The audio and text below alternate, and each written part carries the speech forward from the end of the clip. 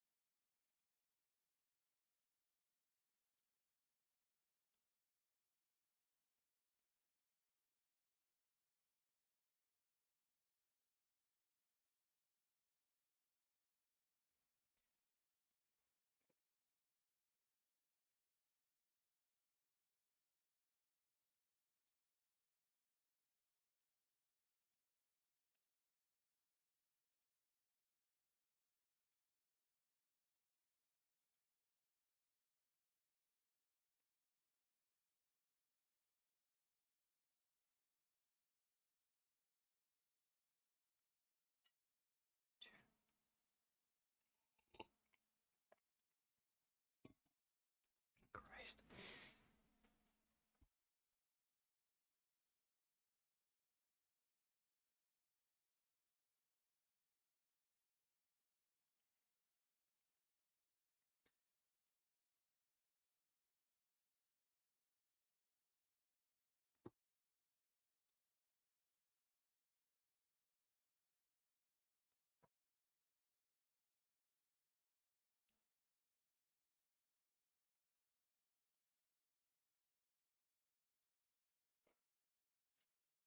All right, I don't know if anybody can hear me.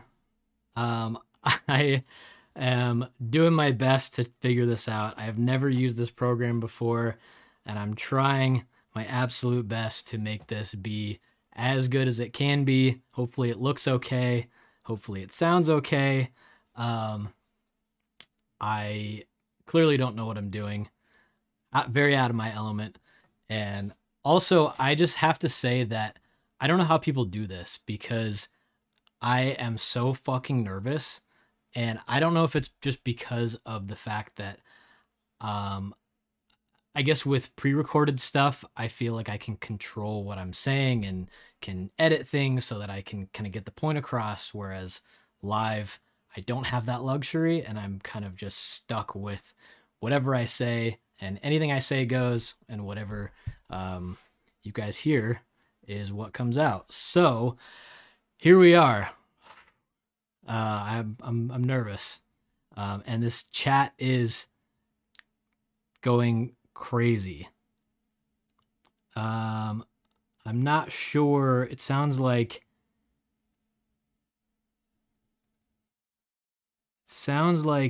or it looks like people are not able to see me.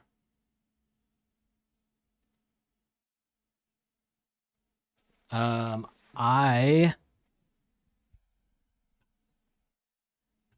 hold on one second. God, this is why I'm nervous, because I have no wait. Okay, I had to press the transition button. Okay, now we're live. Can you see me now? Because it looks like I can see myself.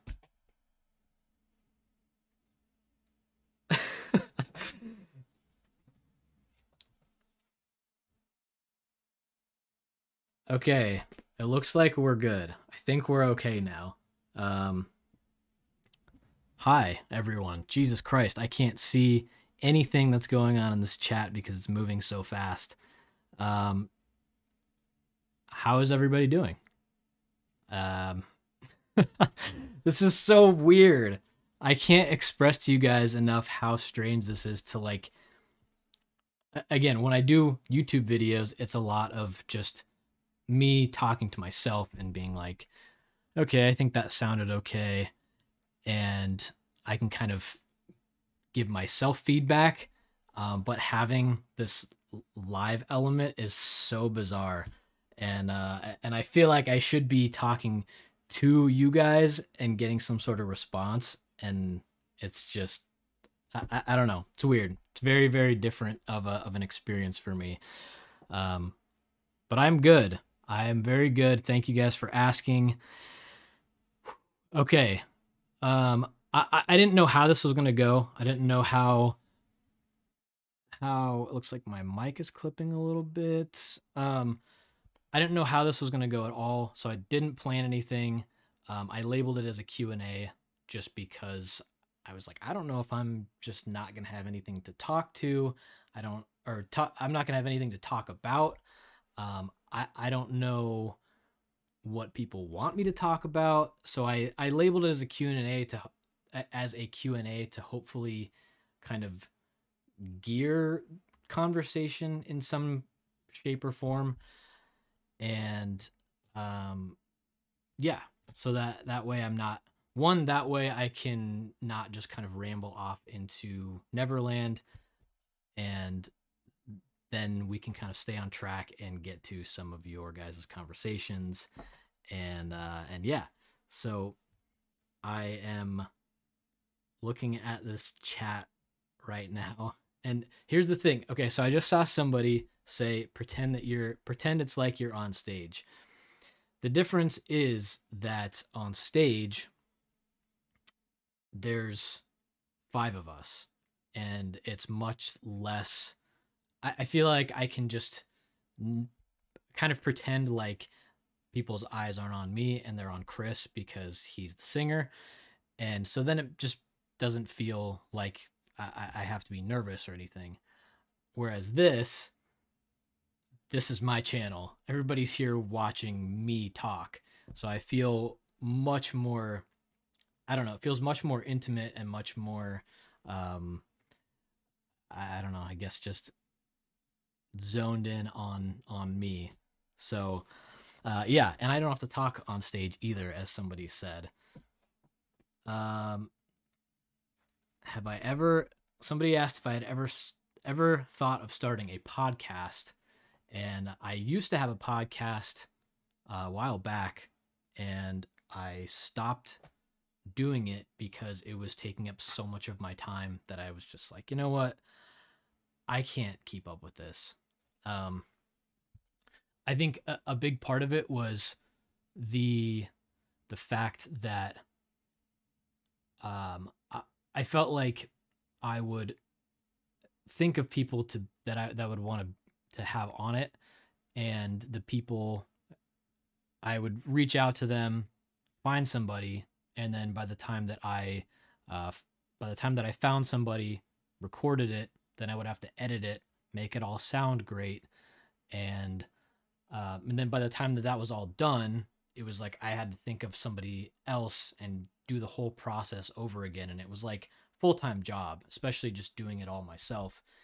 And I feel like if I had somebody working behind the scenes, like helping me edit and put it all together, where it was some way that I was just able to show up and not really have to worry about it at all, then I think that it would be a little bit more digestible and something that would be much more easy to keep up with, I guess. But I just have so many other things that I would rather do, and it feels less like, I guess, just less important to me to do that than it does to do some of the other outlets that I have. And I always, everybody always says that or everybody gives me shit all the time because they say that because I always say that I have shit to do. And the truth is I always have shit to do. There's always stuff that I like to work on. There's always stuff that I am trying to work towards. And unfortunately for right now, podcasting it does not fit into that. Maybe later, maybe down the road, I don't know. So yeah, so that's that. I totally just skimmed over the fact that everybody's here, and I just want to say thank you all for tuning in. I didn't say that at the beginning, but thank you guys all for being here and watching and taking time out of your day to do this, because this is really interesting for me on this side of it, and hopefully it's cool for you guys on this side, or on your side. See, this is why live, I feel like, just isn't, it doesn't suit me, because I want to be able to like edit all of my stuff and make me sound like I know what I'm talking about. And here I can't do that. So you guys get the full unfiltered version of what I'm saying, which could be a good or bad thing. So with that being said, what do you guys want me to talk about? What I know that this is this was kind of last minute. I decided to do this instead of doing a video for this week just because I was like, you know what? I feel like doing something different. And the last time that we did something like this was the quarantine Q&A, and I feel like doing something like this and revisiting that is something that could be cool for you guys and for me. So I'm sorry, I'm trying to read some of these questions as they're flying by.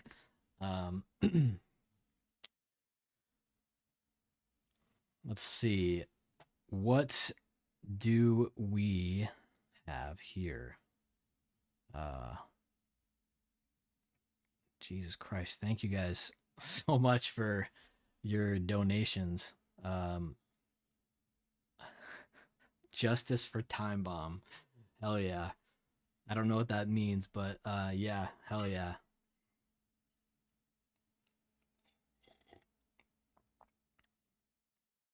You have my heart logo tattooed on your hand. Jesus Christ. I've actually seen a couple people with my heart logo that I'm now coining it as. I've seen a few people that have had that tattooed, and that's crazy. Thank you. That's very, very awesome to see. It's a little strange because it's like, I don't know. I feel like it reminds me of something that, like when you get a band tattoo, or when somebody says, I got your band's logo tattooed on me, or lyrics, it's always so hard to know what to say to that. Like, what is the proper response? Because I know that it means a lot to whoever has it on them, because they got it for a reason. But I think that it's more just like, holy shit, I don't know what to say, because that just feels like such a I don't know, it's such an honor to have to I don't know. I don't know. I'm like speechless talking about it, because it just, when people show us those types of things, it's always like wow, there's people that actually care that much, that care about what we're doing and what we're trying to do, and care about us as people and as artists, and want to support us, that they're willing to put something on them that's with them for the rest of their lives. And that's really, really cool. So thank you for anybody that's ever gotten a tattoo of my logo or the band's logo or anything like that. Thank you so much. Yeah, wow. I feel like, I don't know, speechless, which is a bad thing to be on a live stream. So back to questions here. Where did the heart logo come from? So I did not draw it. I wish that I was talented enough to have drawn that. My tattoo artist named Tyler, one of my tattoo artists named Tyler, works up at Black Casket Tattoo in Dixon City, and he drew, I just told him that I wanted some sort of heart thing. I actually gave him, I wish that I had a physical copy of it to show you guys, but on the Love Metal album cover from him, how it has the heartogram in the middle, and then behind it, it's this kind of black matte, I don't know, filigree gothic looking design. And I literally just sent him that and said, I want a heart, but in this some type of, I don't know, this type of style. And he ended up drawing that and coming up with the heart, and I just kind of took it, and I was like, it's tattooed on me, so it might as well just be my logo, I guess. And so that is what I have here tattooed on my neck. And it was a fun time. And it's so funny because I, I talk to people or run into people all the time that are like, did that hurt? It's like, yeah, of course it hurt. It's on my neck, first of all. And it's, yeah, it's one of the most painful tattoos I've ever gotten. And especially Tyler tends to be a little bit heavy handed when he tattoos. So it feels like getting a tattoo, but also having somebody choke you out at the same time, which could be a good thing depending on who you're talking to. I don't know if I should go down that road, but anyway, yeah, that's where my logo came from, and yes, and I've just been kind of branding everything with it because I'm stoked on the logo, and I am, yeah, thrilled with it, and I'm glad that you guys all think it's cool too. How long did it take to finish? I went in and got tattooed. I'm trying to think of how many sessions it was. I think it was, I got the whole thing outlined from here to here, and that was enough for one day. I want to say it was like 3 hours, maybe 4 hours of outlining. And then I went back, had one rose shaded, and that was a few hours. Went back, had the other rose shaded, and then went back in and had like all the black work done and the heart kind of shaded a little bit. And the black in here was mostly done by a liner. So thank you, Tyler. It's so cool of you to do that to me. um,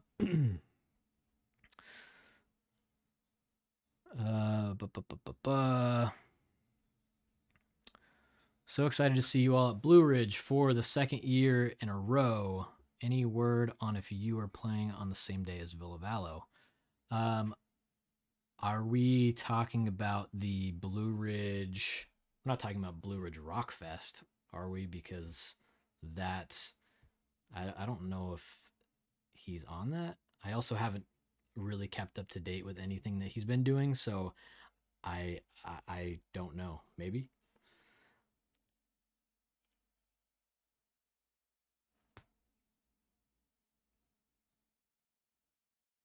Can you give us your updated review using the quad core live?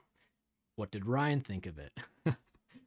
What does what does justice for time bomb mean?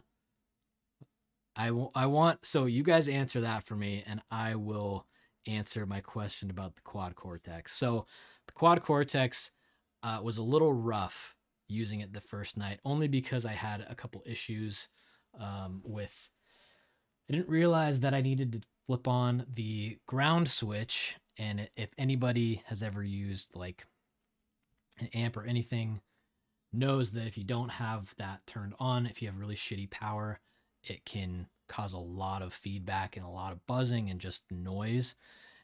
And I didn't have that on. And apparently the power was really shitty, because the next day when I went to, test it out and see how it all worked, and just try to like dial everything in to figure out what was causing it. And at one point I had like 3 noise suppressors on, and I was like, this is not right. There's no reason why I should have this much gate on a guitar. That's just ridiculous. There's no reason. And so I was looking through the settings and the output and the input settings, and then I saw the gate switch, and I was just like, cool. I could have just turned that on and it would have been clean as a whistle the whole time. That's sick. So aside from that, it's been amazing. I haven't had any issues.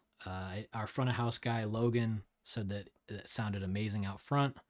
And since then, Justin has been a convert.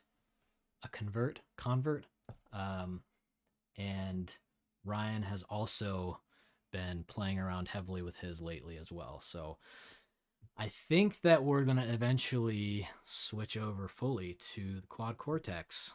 So That's pretty exciting.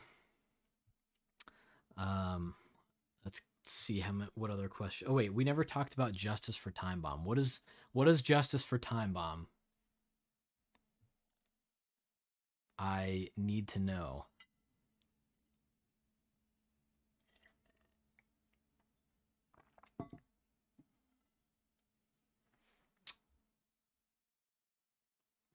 I'm trying to skim through these questions because they're seriously going so fast.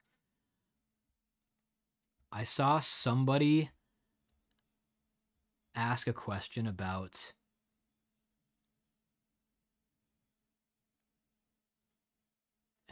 Vinny doesn't like it. So Vinny doesn't like Time Bomb.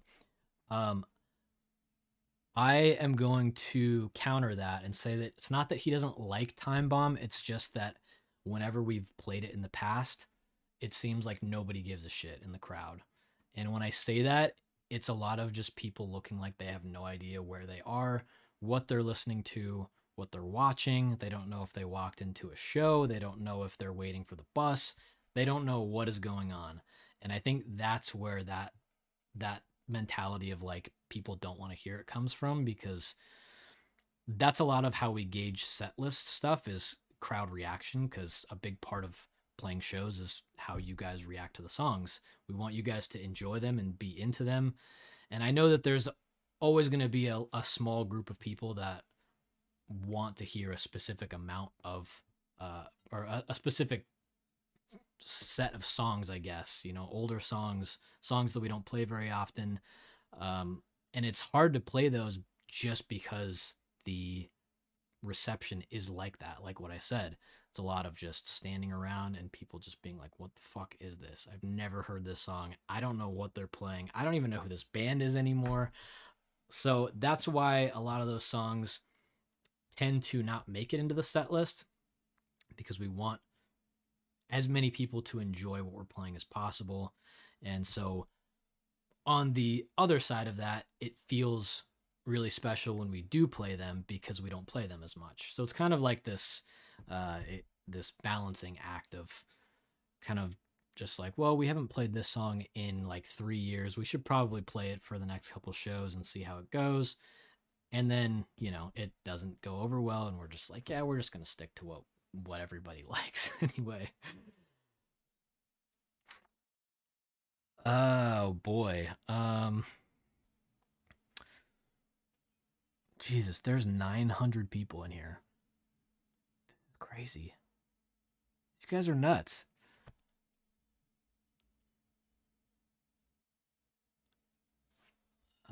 Okay, so somebody said we came to Mexico, they were looking forward to meeting us. Why didn't we do a meet and greet? Okay, so that's a good question. A lot of times when we do shows like that don't have meet and greets, it's because we're not the headliners. If I mean, we were down there with Bring Me the Horizon, and it would have felt super weird for us to be like, hey, we're not the main band on this, but we're gonna do a meet and greet anyway. So I think a lot of it is just that. If we do headliners in other countries down the road, I mean, we've done them in. I mean, Jesus, I'm getting ahead of myself. My brain just is flying right now. So we have done meet and greets in most European countries, I think, at this point over the years. I'm trying to think of, I don't think that we've done them in like South America or Mexico or. Yeah, I'm trying to remember it. It's so hard to remember where we do them because they happen so often anymore. But anyway, that to answer that question, that's why we, if we're not playing as the headlining act, that's why we don't do a meet and greet. Have we ever played in Brazil? Is this a trick question? Because yes, we have many times. I think we've been to South America 3 times in the last 10 years, which doesn't sound like a lot, but if you think about every Actually, I think maybe it's been more like the last 7 or 8 years. But man, the pandemic really put a yeah, pandemic really messed up touring because we missed out. Like, I think it, yeah, Disguise, like half of our album cycle was just cut short of touring just because we couldn't tour. And so I think had that have not been the case, we'd have come to, South America and done a full actual tour, full actual, world tour that we typically do when we tour for an album. And yeah, so that's why it's been so long since we've been back. Um, Toronto was canceled. Please come back. We will. We will. Yeah, that was a super unfortunate situation just because that was out of everybody's control. And I mean, the borders were closed. Like, we couldn't even get through if we wanted to. So it was a tough situation. But we'll be back and it will be great. It'll be a great show.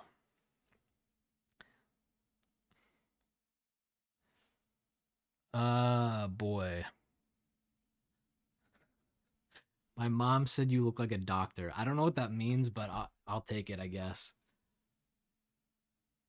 How did you give up smoking?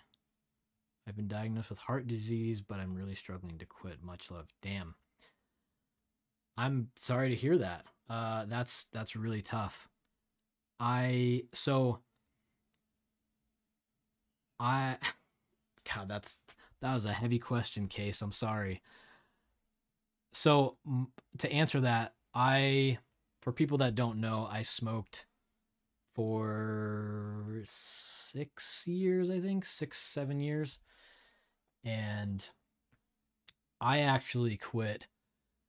I transferred over to vaping for a really short time, just with little pen vapes, um, and I was having other health issues outside of quitting smoking that I thought were related to trying to quit smoking.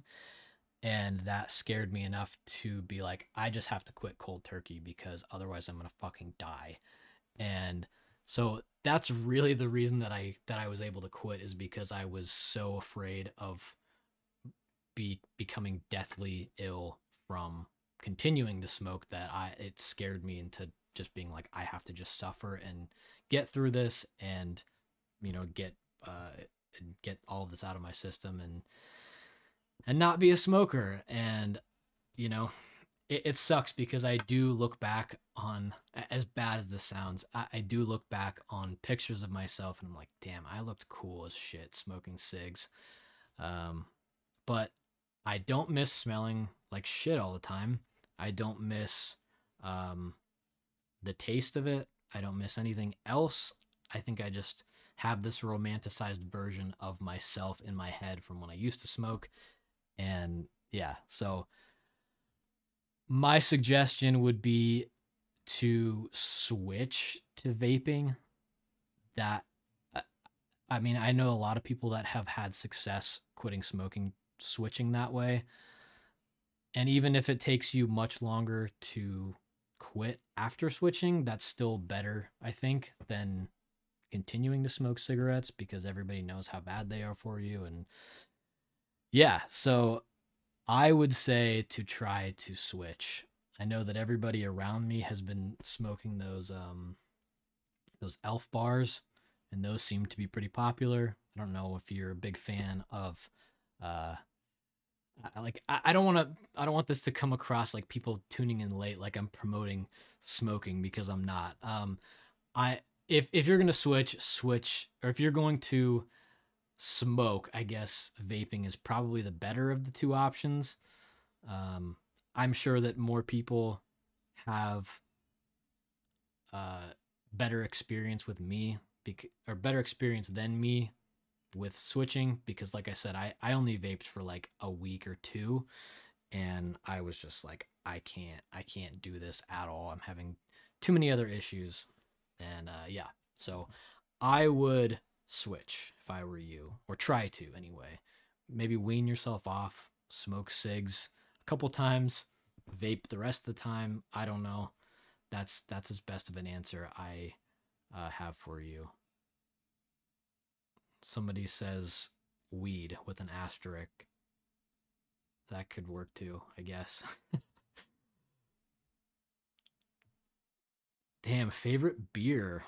I actually don't drink beer. I do not like the taste of beer at all. I am much more of a wine guy myself. I like whiskey as well, but I tend to not drink whiskey because of my stomach and you know, just it's a little painful. So I tend to tend to not drink. I haven't drank in a few months and I'm feeling pretty good. So I feel like this is actually a good segue into a topic that I have never really talked about, but I feel like it's something interesting to touch on. So last year specifically, I started drinking wine a lot, which I love wine, and I started drinking it a lot before we would play, and I started getting used to the feeling of just before we would play, I'd have to have a pre-show drink, and I'd go out, I'd be a little bit buzzed, and it would make the show great. And I started to feel like over time, my pre-show drink became pre-show drinks, and I felt like I was starting to play a little bit more sloppy and be a little bit more than buzzed playing. And I was like, this is dumb. There's no reason for me to, I don't know. It's like, there's no reason for me to try to, I don't know, soften the effect of playing live, because it's such an adrenaline rush of an experience in itself that why would I want to ruin that? And then also I just want to play the guitar well and be able to sing and stuff. And I've had a handful of instances where it was a little too much and I was like, this needs to not happen. So I have been trying to not drink. Occasionally here and there I'll have a glass of wine every once in a while, but as far as before shows, I've been purposely trying to not, just because of that. I don't want to get into the habit of having that be a thing, because it's just not necessary. Come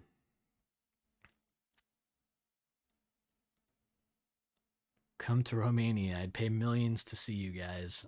Well, thank you, Bianca. Um, I'd love to come to Romania.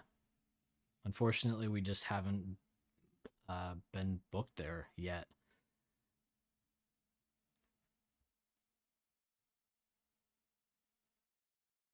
I feel like, so I was trying to figure out background noise for this, because I was like, I don't know if this is going to be weird if people are just watching and there's no background music, because when people stream and stuff, they have background noise, and they have songs that are real low in the background.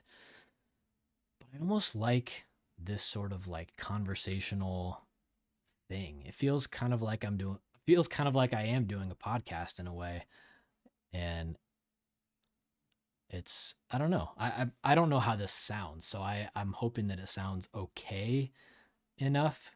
But I'm always super like, audio quality has to be on point. So yeah. Yeah. Do you have ADHD? Yes. Yes, I think I do. What about streaming games? I don't play video games enough to warrant that. Somebody asked me on Twitter before this if I ever thought about just making a Twitch.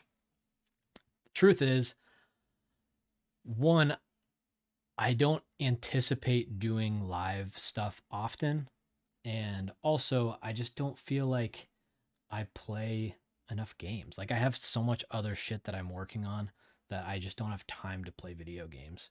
And I know that that sounds like such a stupid excuse, but I honestly would rather be working on the stuff that I'm working on than playing video games.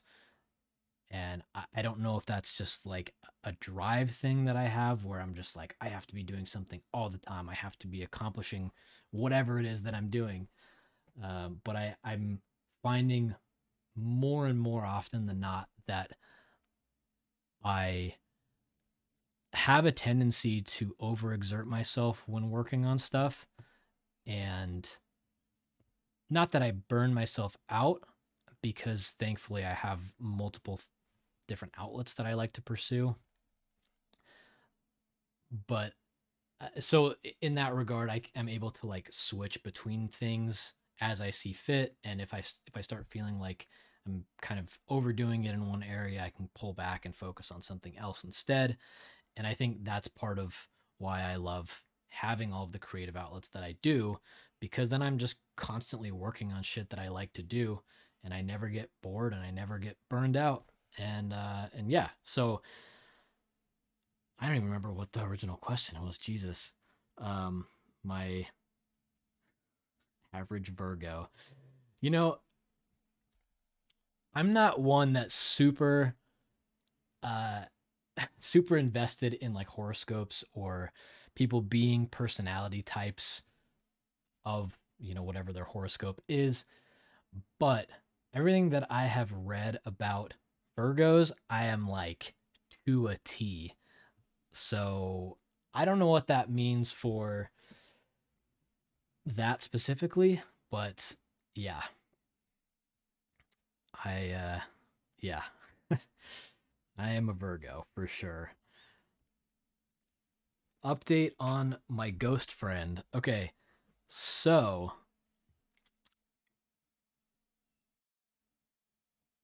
ghost friend, I okay, so a couple days ago I actually was like, man, I haven't really experienced anything recently. And then the last, specifically I think yesterday, I heard some weird shit. I actually, Jesus, I've completely forgot about this. So I went outside the other night, took the dog out, and usually I bring a flashlight outside with me because there's deer and stuff that are out, and I don't want, I don't want to be snuck up on by a deer, and two, not that that would happen because deers do not want to be around anybody, but I don't want to be scared, and I don't want the dog to run off after the deer. I don't want him just going off into the wilderness. And so I typically will shine a flashlight out and I kind of look around just to make sure. And in the brush, I see this set of eyes, and I'm like, okay, that's fucking terrifying because it's pitch black and then there's just eyes back there. And granted, there's probably a cat. There's cats that run, all over the place back here. And there used to be a cat that would come in my backyard and shit all the time. And it would make me so mad because I'd be out there and then the dog would eat the cat shit. And I'd be like, dude, somebody get your fucking cat in order here because this does not need to be in my yard. And yeah, typical middle-aged man problems. So anyway, I'm seeing these eyes, and I pull my flashlight away and turn around, and then when I go back, they're further away, but they're still looking at me. So I'm pretty sure it's a cat. And I come inside, and the second I come inside, I start hearing it seriously sounded like somebody was right outside of the wall humming. And I'm like looking around and the dog isn't reacting. And so I'm like, am I just hearing shit or what is going on here? And then after a while it just kind of faded away and disappeared. So I don't know what to make of that, but I think also because I've been preoccupied, so I haven't really been paying attention as much. And so maybe that's why I haven't really experienced or heard anything. But the whole reason that that is significant to me is because I got tattooed earlier in that day. And I was talking to my tattoo artist who was finishing my arm, and she was talking about skinwalkers. And so immediately when I started hearing the humming, I was like, "Oh God, she brought this into my life, didn't she?" And so yeah, so that was my my spooky experience for the last couple days. And then I actually yesterday I heard something really loud, and it sounded like something fell in the other room, and the dog heard it, and there was nothing there. So I don't know. I don't know. I've been kind of just ignoring it and hoping that it just goes away, or that it just kind of does its thing and kind of goes off and leaves me be. And I find that I haven't really experienced too much outside of those two instances. So that's the update. Okay, so I have here. Somebody says, I just turned 18 today, and I was wondering, how do you cope when you have personal issues going on, yet still have to work on music? So,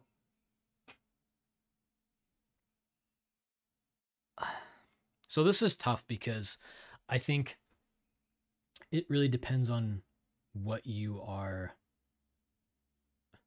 It depends on the person and the circumstance. I am one of those people. So when it comes to working on stuff, I find that I am much more, if I'm going through something, I have a tendency, especially with writing, like writing stories, I have a tendency to put a lot of that into what I'm working on story wise. I don't typically get that too much when I'm working on music, but I know that a lot of people that do write music use that as a creative outlet. So I think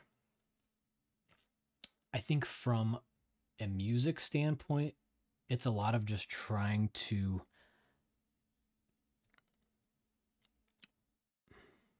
I don't know, it's a tough thing to say or give advice on, because when I was younger and I would go through stuff, my default thing to go to was to music, and I would play guitar and I would play songs that made me feel the way that I was feeling, or played songs that felt like a physical manifestation of the stuff that I was going through. And I think that that's why bands like him and AFI, who, a lot of their earlier stuff was about heartbreak and about heartache and grief and loss. And I feel like that's why those bands in particular were really influential to me, because I would have stuff happen in my life, and it was like those two bands were the bands that really just kind of like spoke to me on that personal level. And so I think when it comes to writing stuff, if you're going through something, I think that a lot of it is just trying to translate, how you feel into music. I don't know if anybody's familiar with, or if you in particular are familiar with music theory. I'm not, but I'm going to talk out my ass like I am. I think that, when you're going through something sad, you're going to work in a minor key. And when you're happy, you're going to work in something that's a little bit more uplifting in a major key. And that's about my extent of music theory. So this was Music Theory 101 with me. No, I think that it's all about just finding the feeling. This is like trying to explain how I don't even have a good analogy for this, but it's so much just like just a feeling type of thing. You know, when I was working on music and I was sad or going through something that was really hard, it was a lot of just trying to translate how I felt into music and playing chords and leads that felt like they, you know, they hit on that same level. And it was kind of like this I don't know, this cathartic moment of just I'm translating all this pain and sadness into this music. And I think that's what's so special about creating in general is it's just you can use it as an outlet to let go of those things. I know that I touched on earlier when I'm working on stories and stuff. That's typically where I will put a lot of my grief and a lot of the stuff that I go through, just because it's so. I find that it's so much more personal than music. I guess that's subjective to whoever's working on it, but I find that I can take a character and say I'm going through XYZ thing. I can take what I'm going through, push that onto that character, and then they have to deal with it. And then I go through the story of how this person uh, deals with that grief and that sadness, and it sort of externalizes what I'm feeling, and it makes you process it in a different way. And I think it's a lot easier to kind of accept and, you know, move forward from that and kind of let it go. If it's, you know, you put it on somebody else and you say this is this character's problem and not mine, and this is how I've chosen to have them deal with it. And it's sort of like this weird way of acceptance and letting go. And so that's where I think that a lot of what I enjoy about writing comes from, is being able to take the aspects of myself that I either have issues with, or things that I'm going through, or things that I'm dealing with in my personal life, or things that I've just seen that pissed me off. It's so much easier to just be like, this character has to deal with it now. It's not my problem, um, and let it go in that way. And so that's why writing is so special to me, and that's why I continue to do it.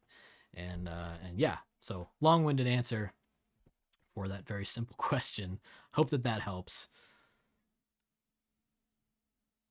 Back to the uh, questions. Okay, so somebody says, Gabby, not Gabby. I should probably announce you by people and not just somebody says this. So Gabby, not Gabby says, would you ever consider publishing another book? Um, and yes, I actually have been working very diligently over the last, I don't know, week or so, on starting to kind of put down a novel on paper. And I've had an idea of what I wanted to do from kind of point A to point B, you know, roughly.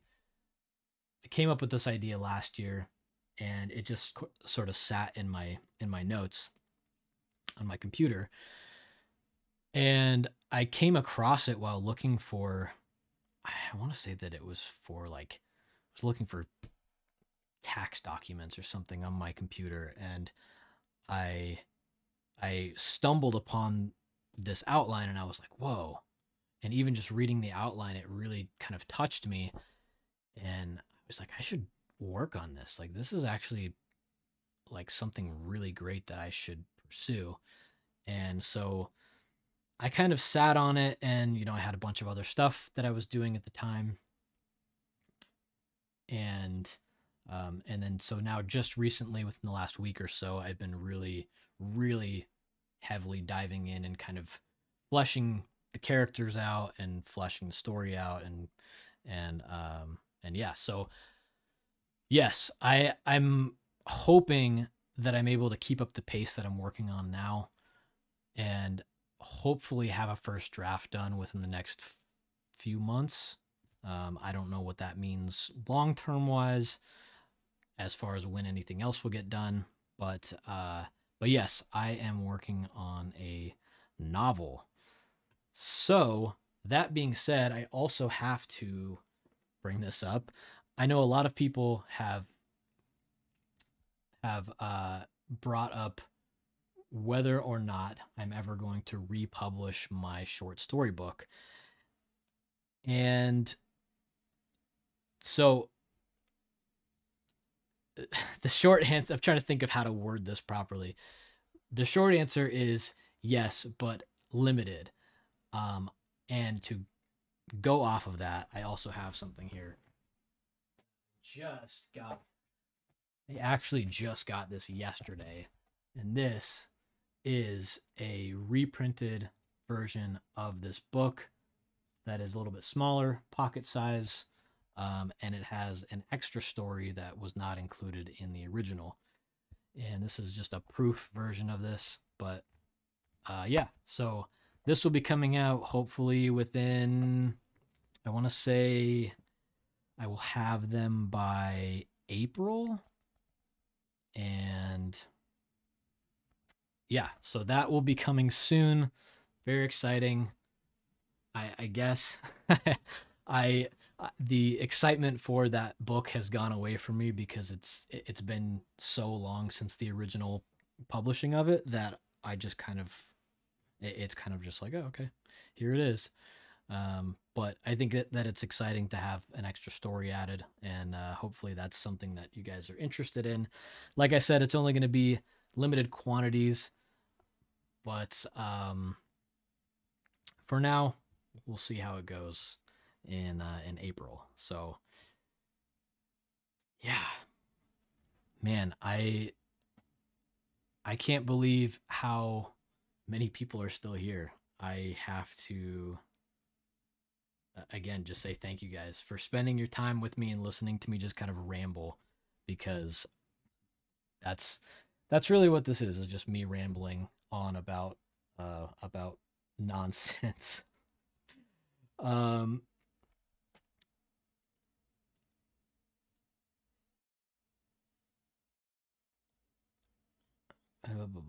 Would MIW consider releasing an official instrumental version of Scoring the End of the World for us that are more interested in the music and instrumental aspect?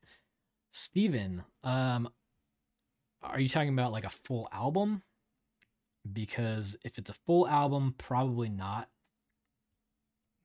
But I know that we have been releasing the songs instrumentally and a cappella on YouTube. So I imagine eventually all the songs will make it there over time. So yeah, at some point, I know that's not an album, but and I know that that's not something that you can just put on Spotify and listen to, but I guess that's just better than nothing. Will you ever do any more MIW remixes like you did with Underdog, Lucid Duncan? So, the short answer to that is probably not, just because I've been out of the remix world for such a long time. Not that there was a world for me to be in, but at that time I was really, really heavily listening to like a bunch of electronic and trance music, and I just don't feel like I have that same sort of inspiration or influence that I once did. And also, like I said before, I have so many other things that I'm working on that I would rather be doing than doing a remix, that I just will probably not. Maybe sometime, I don't know. Yeah. Now you got my brain thinking. MPRC Music says, why do we rarely get to see Chris in your tour vlogs? It's pretty unusual considering you record basically everyone. Does he get upset by it, or is he just super busy? The answer to that, Julie asked the same question. Chris is never in the vlogs. So the answer to that is that I know that I've said this in the past. I like to be super respectful of people's personal space, and I, I don't ever want to do something that I feel like is going to upset anyone. So I feel like the way that I've always handled, at least, like I just never know. Like most of the time, people, Jesus Christ, I don't know why this is so hard for me to talk about. Most of the time, I can tell when people are in the mood to be filmed. With Chris, it's a little bit harder to tell because I never know if he's in like a playful mood or if he's like preoccupied mentally with other things. And I never want to kind of push that. I don't know. I don't ever want to make him or put him in a position where he feels like he has to be uncomfortable and on the spot when he's not mentally prepared to do that.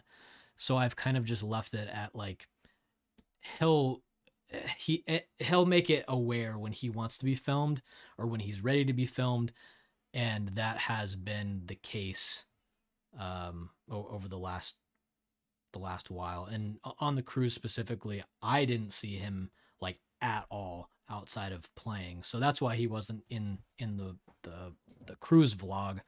But yeah, so it's just a matter of one, if he's not there when we're all kind of doing stuff, obviously he doesn't get filmed. And a lot of times he's just kind of off doing his own thing and hanging out with his friends outside of the band. And yeah, so a lot of times it's just he doesn't end up making it in the videos. It's not anything personal. It's not like he's like, fuck this, I don't want to be a part of this. It's just he's just typically busy and doing other things. Oh boy.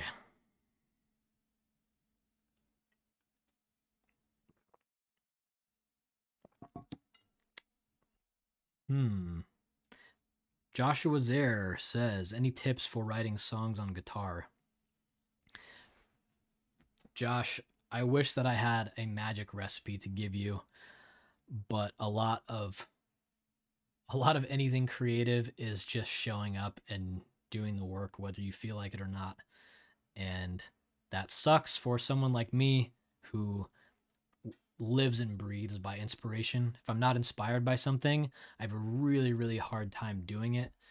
And that goes for music, that goes for writing, that goes for video stuff, that goes for anything that I'm doing. If I am not feeling it, it is so, so hard for me to continue to do it or to show up and do it. And so I know that this isn't exactly what your question was because you just wanted some tips. And now I'm making it this existential problem that I have. But no, I think as far as writing music goes, I think that it's something that you just kind of get used to. You know, over time of doing it, you just kind of get a feel for what works and what doesn't.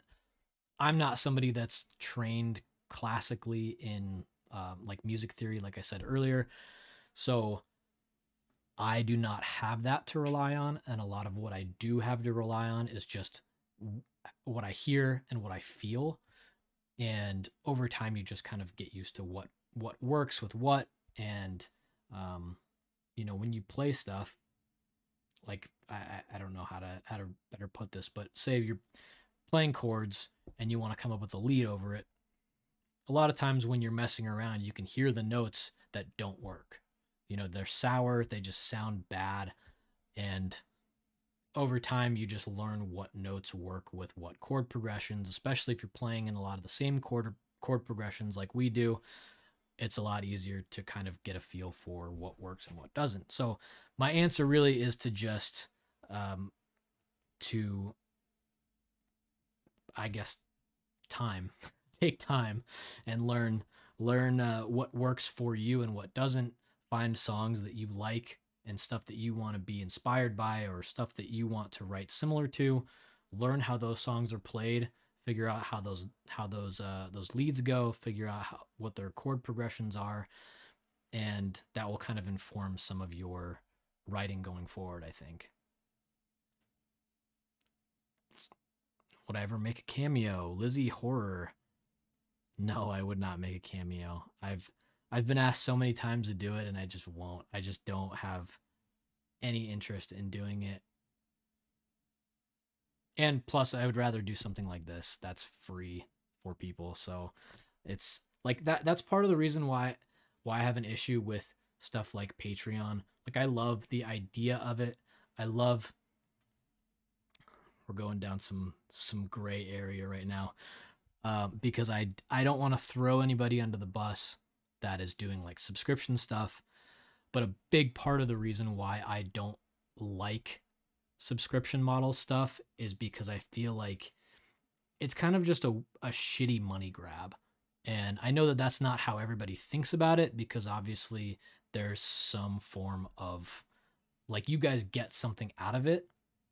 You, whether you want it or not, you're paying for it. Or I shouldn't say whether you want it or not, you're paying for it. If you want it, you're paying for it.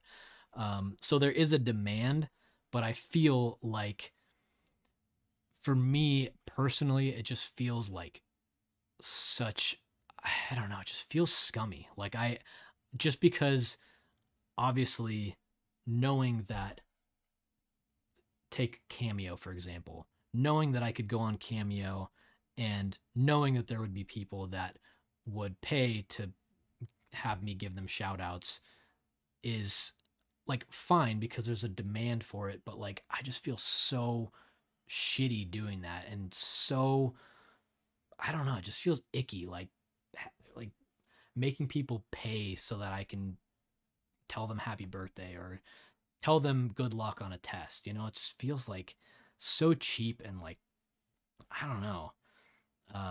But you know, like I said, there's a demand. I don't want to knock it because clearly people are stoked on that and people are paying for those things, and that's great. And if there's a demand for it, who am I to deny what people want and what people are offering? So, but that's just how I look at it. And I think that's part of why I've always been like anti Instagram subscription, anti, you know, the Patreon thing is a little different, but I think it's still, it's like, I feel like there's a better transaction there because it feels like at least on Patreon you're offering some sort of value to somebody. But again, people see value in getting shout outs. So I like it's all subjective, and I just feel like I have such a hard time wanting to do that and wanting to participate in that when I would rather just do something like this where, you know, if people want to donate, they can, absolutely not required. And yeah, so that's my long-winded answer for Cameo.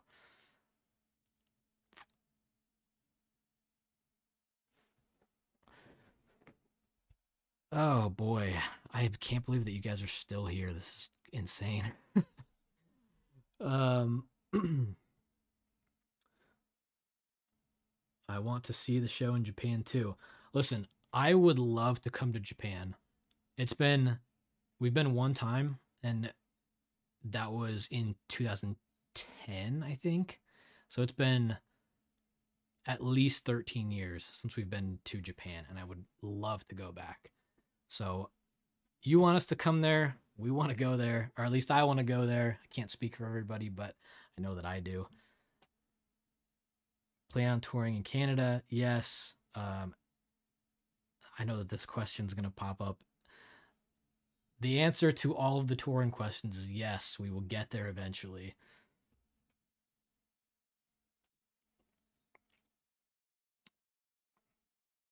So, so Sadie DH says, is the Patreon thing still in the works? So it was never really in the works. Kind of to piggyback off of my last comment, I kind of just put it out there to be like, is this something that would be worth people's time and also worth my time? And now obviously I know that there's a demand for it, but I think the other part of that that kind of falls into the subscription thing is a huge thing that weighs on that decision to do that. I just don't know if I don't know. I don't know if I want to feel like I'm obligated to be in a situation where I have to provide weekly or every 2 weeks or whatever, just because people are paying for it. I would rather do something like YouTube where I can just kind of post whenever I feel like it, and nobody has to pay for it, and it's just kind of stuff that's out there. Because realistically, the whole reason that I like YouTube so much is because I can do longer form stuff. I can make videos that I want to make. I can pre-record, edit, get my filmmaking side, get that part of me out, and and enjoy that part of the creative process. And then also, you guys don't have to pay me because uh, YouTube pays me through ad revenue and stuff. So not that it's much, but it's enough for me to be like, okay, this is not that bad for me to continue to creating, for me to be continuing to create on a consistent basis, and then that way it continues to keep things free for you guys. I think I have such a hard time with money and wanting people to feel like they're getting value for what they want. And again, that's all subjective, and it's this weird gray area of like what is important to, whatever is important to whoever's buying it, and not necessarily like it's not up to me to decide whether something is for you or not. But I think that I try to do my best to look out for people and try to do my best to, just not be a scumbag, because I think when you're in a position to be able to just accept stuff like that from people, it's it's easy, and I've seen it happen to other people where they just fall into this, like, it's like, dude, really? Like, that's what you're going to do? And and I so I feel hyper aware of that, and I don't want people to feel like they're being taken advantage of. I don't want me to feel like I'm taking advantage of people. I don't even know how we got on this topic of conversation, but oh, Patreon.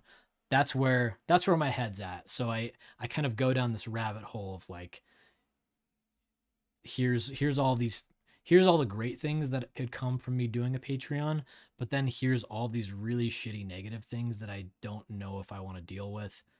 Um, so yeah, so that's my answer. It's not a solid answer, but it's just something that I'm like working on. I'm not working on it. I was trying to feel it out and see how people were doing, or how people were. Jesus Christ, I can't talk. I've talked myself out of being able to talk anymore. Um, I I'm just gonna stop talking about Patreon because you understand where I'm coming from.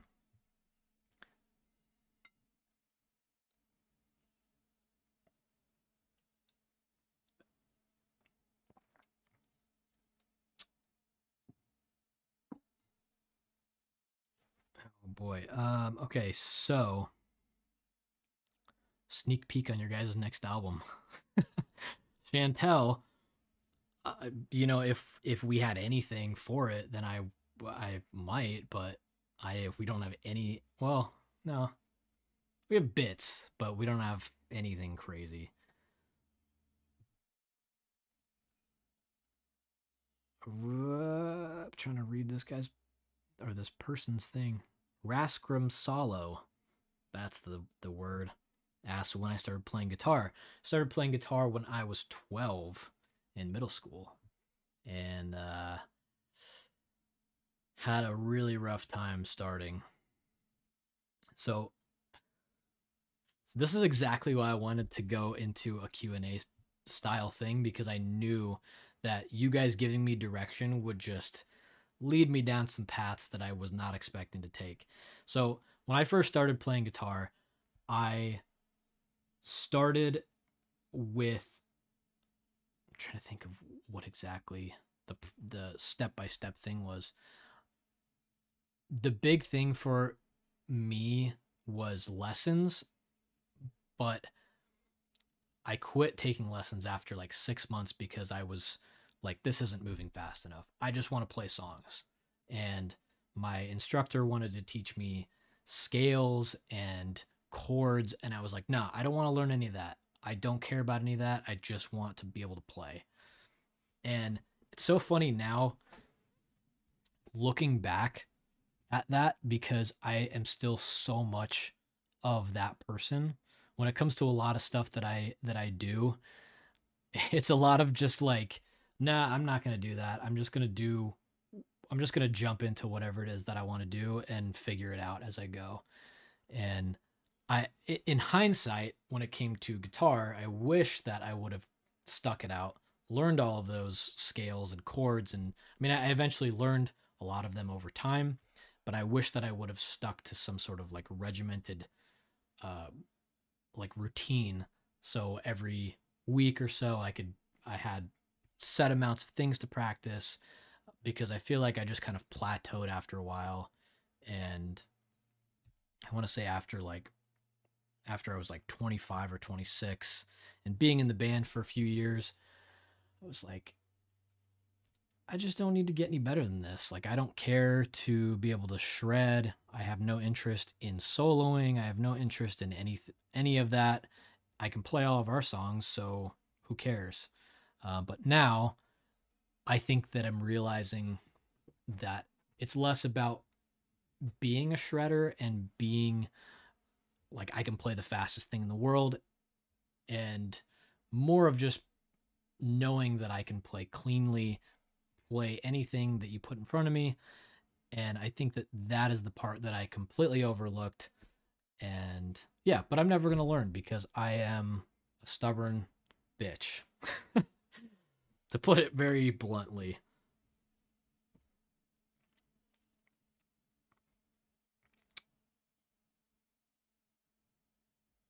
Alyssa Colvin, how did it feel to play with the band for the first time when you joined? So, my first show was at, and I can't even remember the venue. My first show was at the it was some VFW hall in Dixon City, I think, or Fire Hall or something. But the show was okay. I remember being like, it was okay. I felt more proud of myself for my stage presence than anything else, just because I was like, I've barely stepped foot on stage ever. And the only times that I have were in the past on much smaller scales. And so I didn't know how that was going to work. And so I think coming away from that and having people be like, oh, you fit really well, made me be like, okay, I don't have to worry about being, uh, my stage presence live at all. Playing and being nervous live was a little bit of a different story. But it was an experience for sure.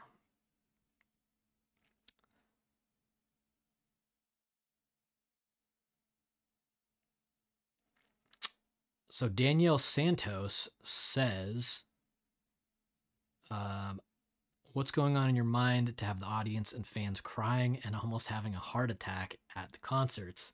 How is that feeling? Is it funny or is it very emotional? So I think what a lot of people don't realize is that for a majority of musicians, at least a lot of the people that I've talked to, when you go up on stage, you do not, like, nothing happens up here. It's like you're working on pure adrenaline and you're so focused on what you're doing that it's really hard to pay attention to what everyone else is doing or what's going on around you. And there's times where like I've been down rabbit holes in my own brain of like man, I'm in the middle of a song or I'm singing and I'm thinking about what I'm going to eat for dinner or what, just like weird shit that you would never know. But I'm much more focused on like what's going on in my head and what I'm doing than what anybody else is doing. And also, I know people have asked about like people screaming and saying stuff. And I'm going to tell you right now that I do not hear the crowd at all because I have in ears that block out everything.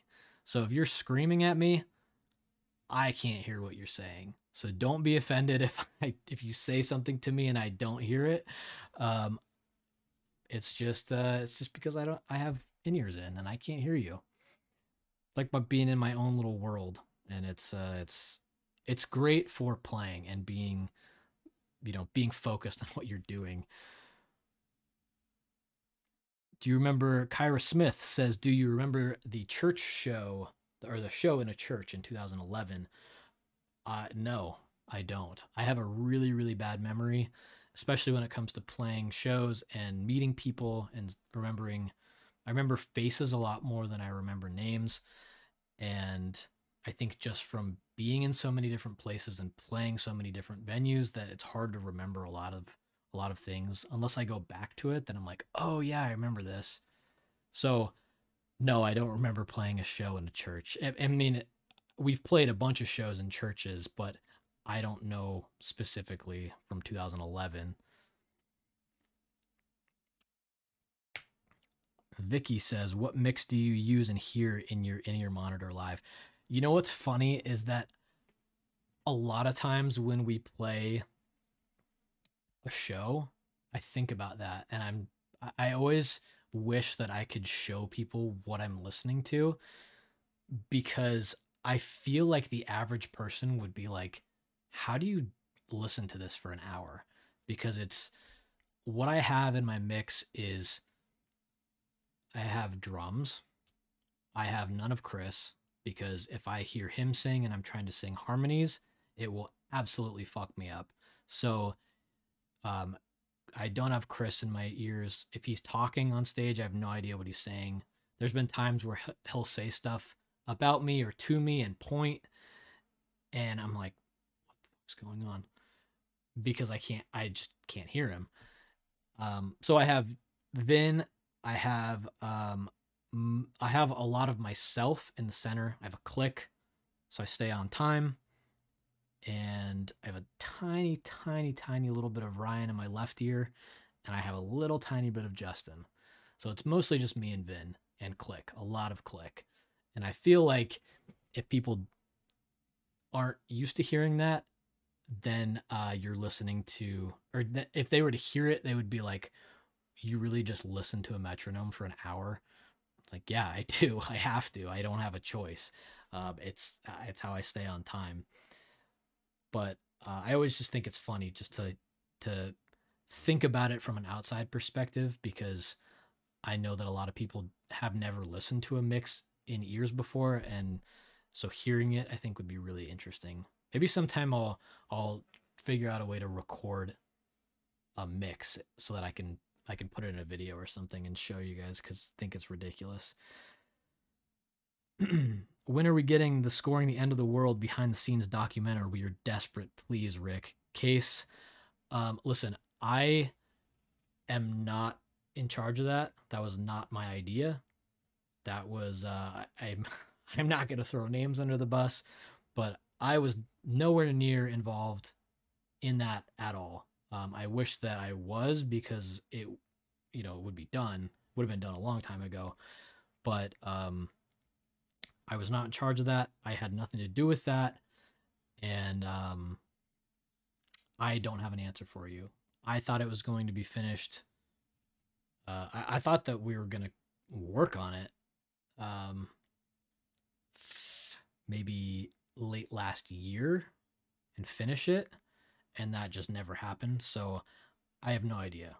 I wish that I had an answer because I want to see it. I want all of that footage to come out, but I like I said, I don't know.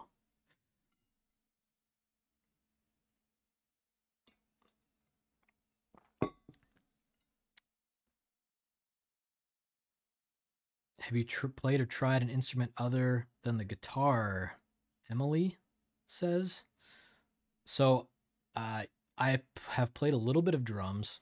I'm not, you know, I'm not a Vin, so I am not very good. But I can do some simple beats. I can do a little. I can do one fill, and that's all.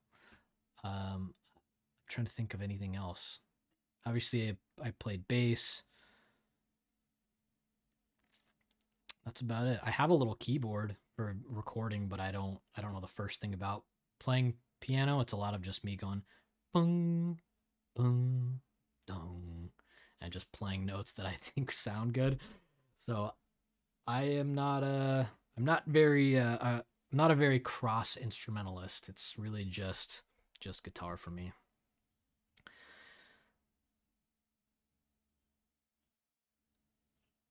Vibe Productions. Any Ibanez signature guitars coming? Listen, I yeah, I would love for that to be a thing, but I have not been asked, and I am not going to. I'm not gonna to try and start drama because I don't have a signature because that's a little bit ridiculous. But I do think that I've been asked enough that it's worth a conversation, but it hasn't happened yet. So maybe someday. Um, um, um, um, Alexia Castillo says, "Can you say something in Spanish?" Por favor. I actually took 3 years of Spanish in high school, and I can't when I'm around people that are speaking Spanish, I can kind of pick up words here and there and kind of, for the most part, get a gist of what somebody's saying, but I can't speak it for the life of me.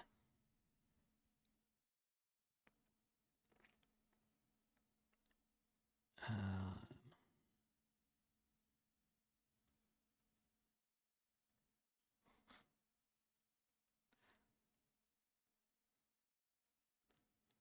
Vincent, can we get an update on Fester since he made an appearance in the last Q&A? He is good. Fester is great. I've been watching him for the last week because he technically doesn't live here anymore. Um, but I've been watching him for the last week, and he's great. He's on some meds right now because he had a little bit of a fever, and so he's been great. He's sleeping in the living room out there. Kate says, "Will you ever get a TikTok?" No, I will not. I know that there's a lot of people that insist that that is the future, but I don't have any interest. It's the same thing with like YouTube Shorts. I just don't have any interest in that short form content. It's just I just don't feel like it.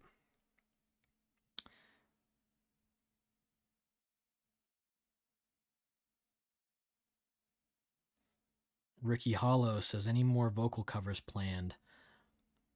Not vocal covers, but I did just record vocals for a song, for a full song. And hopefully that will be coming out soon. I don't know if or when or any other information about it. I just know that I recorded it, and I'm hoping that it turns out okay. I actually had to make a shitty, you can't see it on the other side of this. I have this specifically framed so you don't see the shit show that is over there. But I made a makeshift vocal booth with blankets and sleeping bags, and yeah, because I don't have a soundproof vocal booth to record vocals in. So it kind of looks like a shitty fort that you can stand in. It's like 2 feet by 2 feet in, you know, so it's just big enough for me to stand in with a stand and record.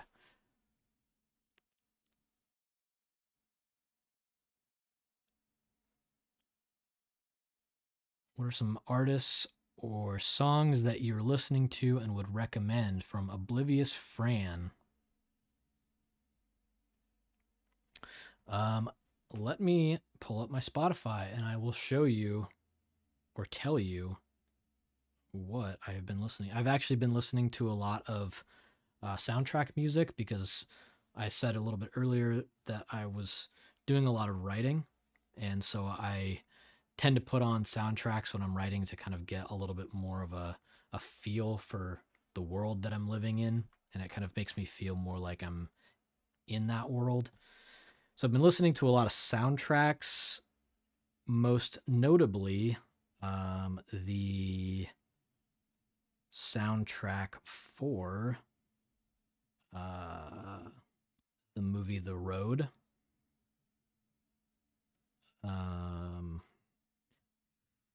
The Last of Us, the game soundtrack. And what movie is this? Oh, The Book of Eli. So if you couldn't tell what the genre of this story is that I'm writing just based on those, I can't, I don't know. But as far as actual artists and actual songs go, I've been listening to a lot of, not so much recently, but within the last month or so, the self-titled Youngblood album has been just fucking on repeat. I've never listened to him before this album, so I don't know how it compares to anything else he's put out, but I just can't stop listening to it, or I couldn't stop at the time. It's been a little bit since I got it out of my system, but yeah, a lot of, it just depends on also if I'm like working on music, I'll start working on something that I feel like has a specific type of vibe for a song, and then I'll start listening to that artist to be like, well, how did they go about doing what they're doing? Kind of like I touched on this a little bit earlier when I was talking about songwriting, and I feel like that they go hand in hand.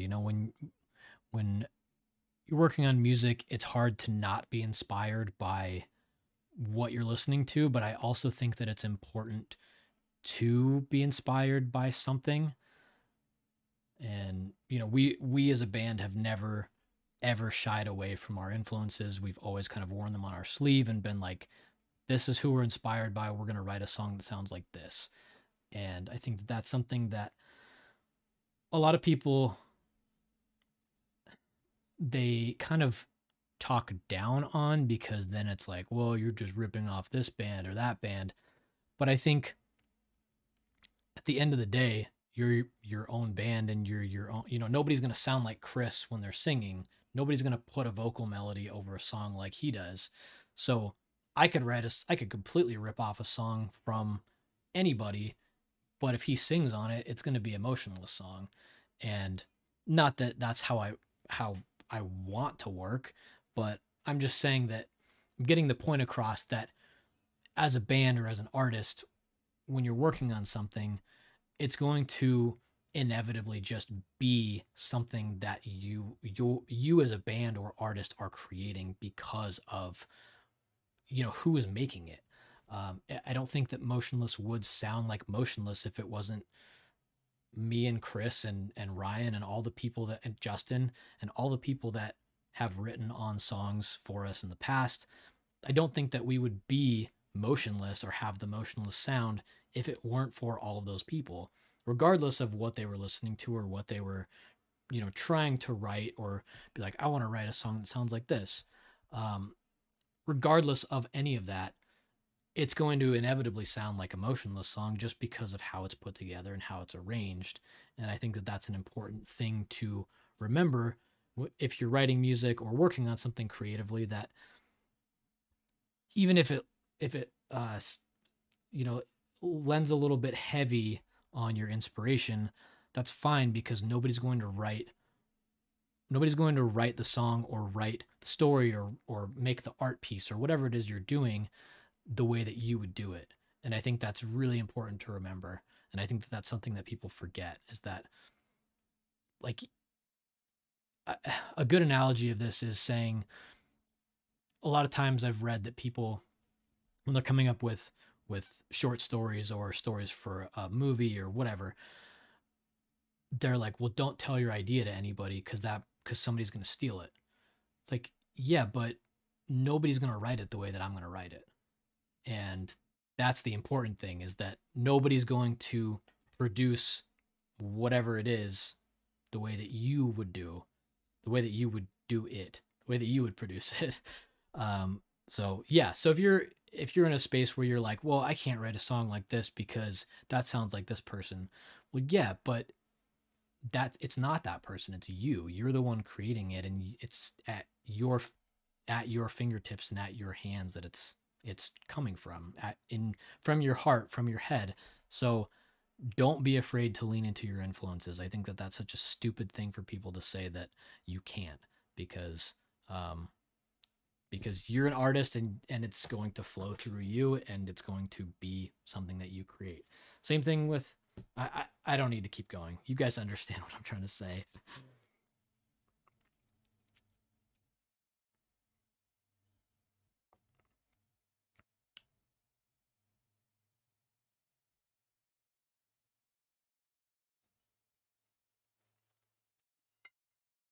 Oh man, some drama going on in the chat, I think.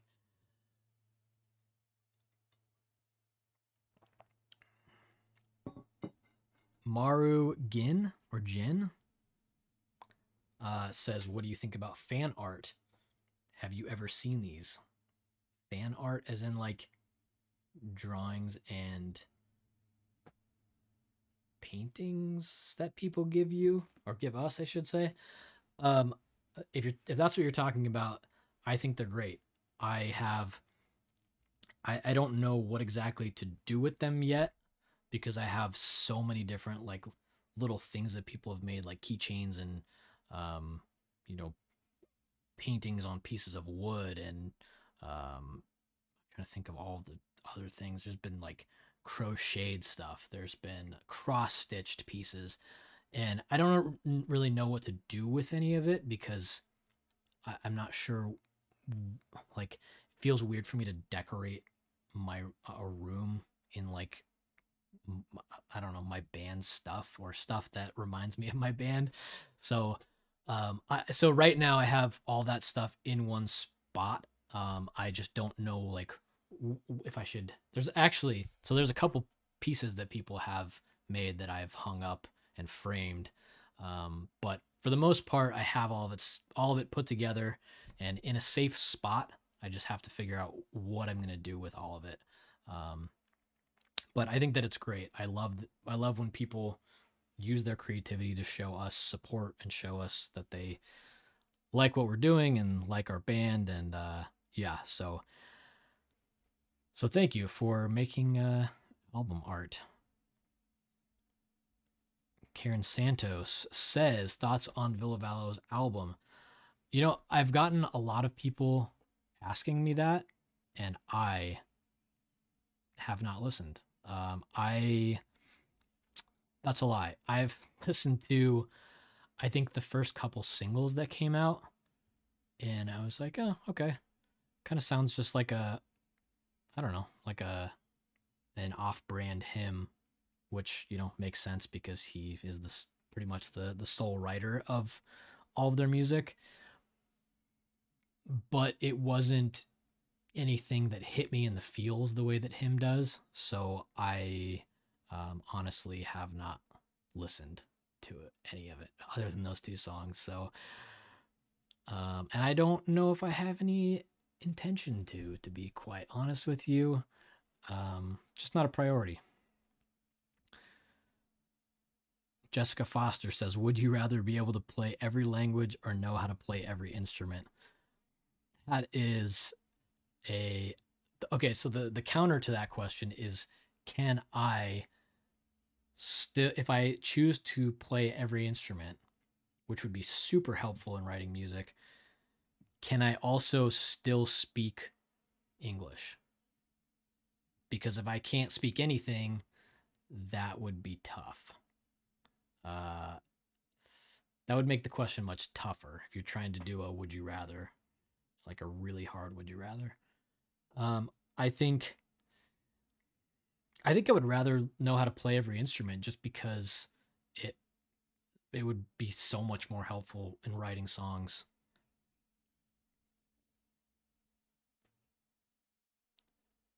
Hmm.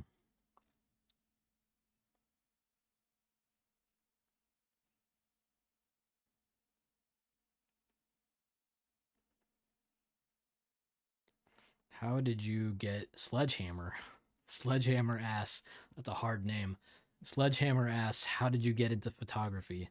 How did you figure out which camera was right for you and how did you learn to use it? So, oh boy, this is a, let's see how much time do we got here. I don't have a watch on, but the motion was necessary. I I have been doing video related stuff since I was in high school. I took a bunch of video classes all 4 years of my high school. Was shooting on Canon. What are those called now? Canon C. Canon. No, it wasn't the C100s because those are Canon C1 maybe. It was the old Canon camcorders that would record on the mini DV tapes. So we were recording on those and uploading the analog tape to digital and Final Cut Pro and editing these stupid little skit videos in high school. And that kind of was what started my love for video and and doing that. So before going into music, or actually I should say alongside of just playing music and being in bands and playing guitar, one of my thoughts was, okay, once I get out of school, once I get out of high school, I'm going to move to Los Angeles and I'm going to do something in Hollywood. I'm going to do something in the film world. I don't know whether that means I'm going to operate a camera. I don't know whether that means I'm going to write. I don't know. I don't know what that looks like, but I just knew that that was where I was going to ultimately end up. And I, obviously it didn't work out that way because I'm here now in Pennsylvania, which is just about as far away from Hollywood as you can get. But so when the band took off, or when I had the opportunity to join the band, and that kind of that part of my life kind of geared me off into a different path. I kind of just forgot about film and photography and all of that.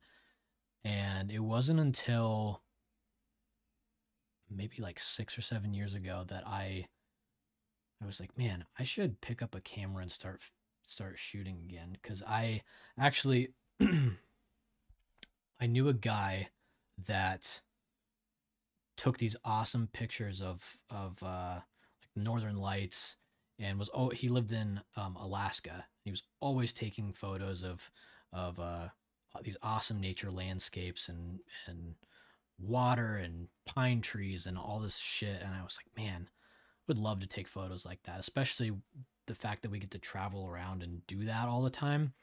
That feels like such a no-brainer for me to to just get a camera and have access to all these places that people don't normally have access to. So I bought a camera and I actually asked him, I said, what do you use? What should I get? And he kind of directed me.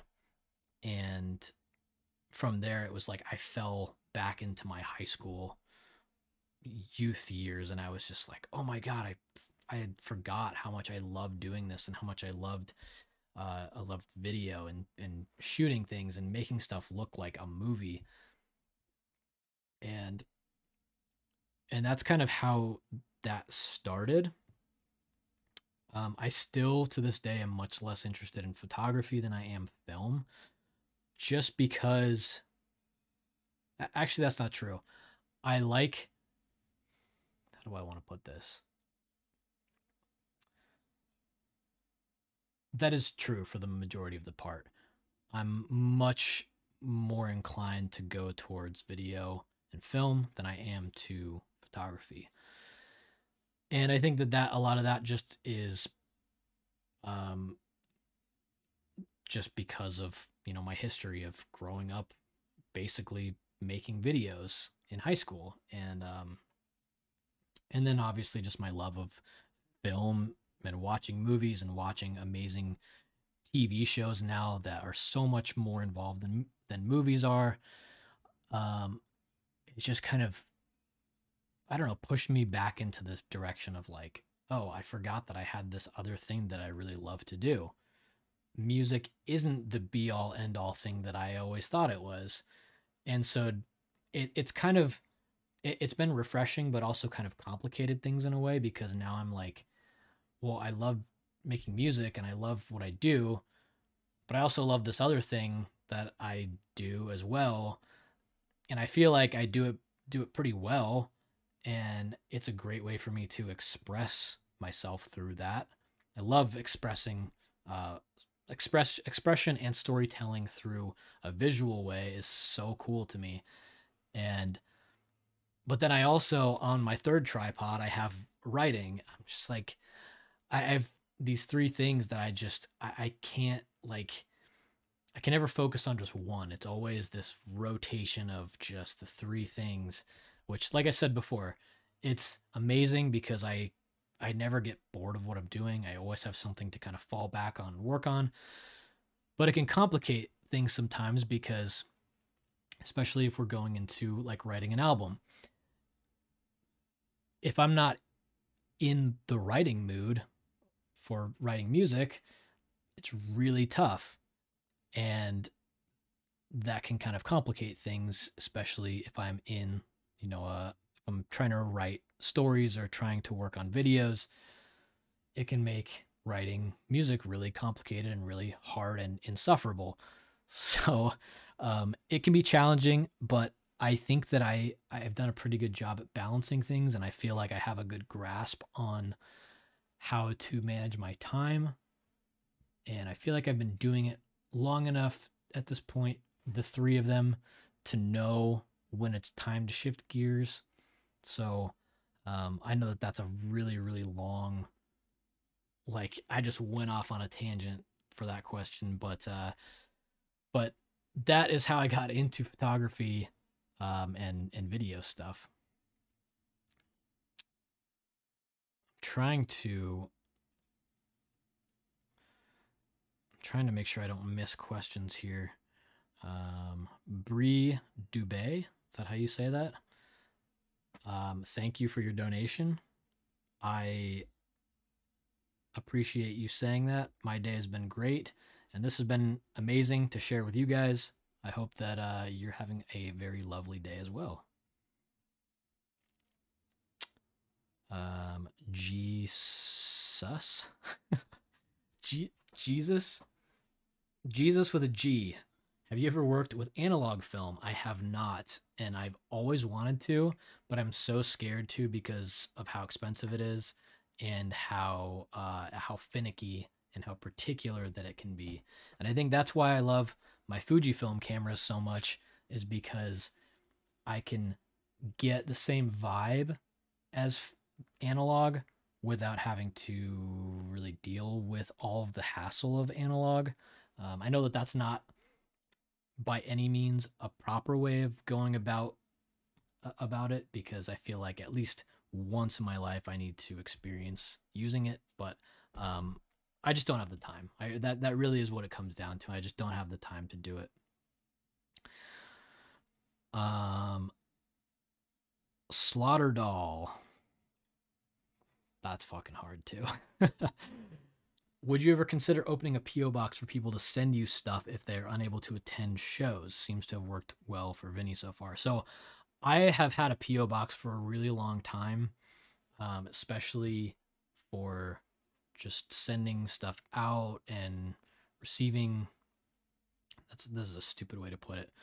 For business related stuff, I've had a PO box for a really long time, but I've never spoken publicly about it because I've always just been like, I don't know if I really want it out there.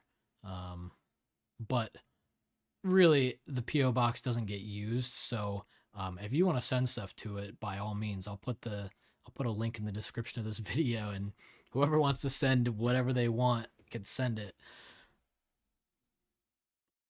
Favorite candle smell. Favorite candle smell. Well, that's a good question.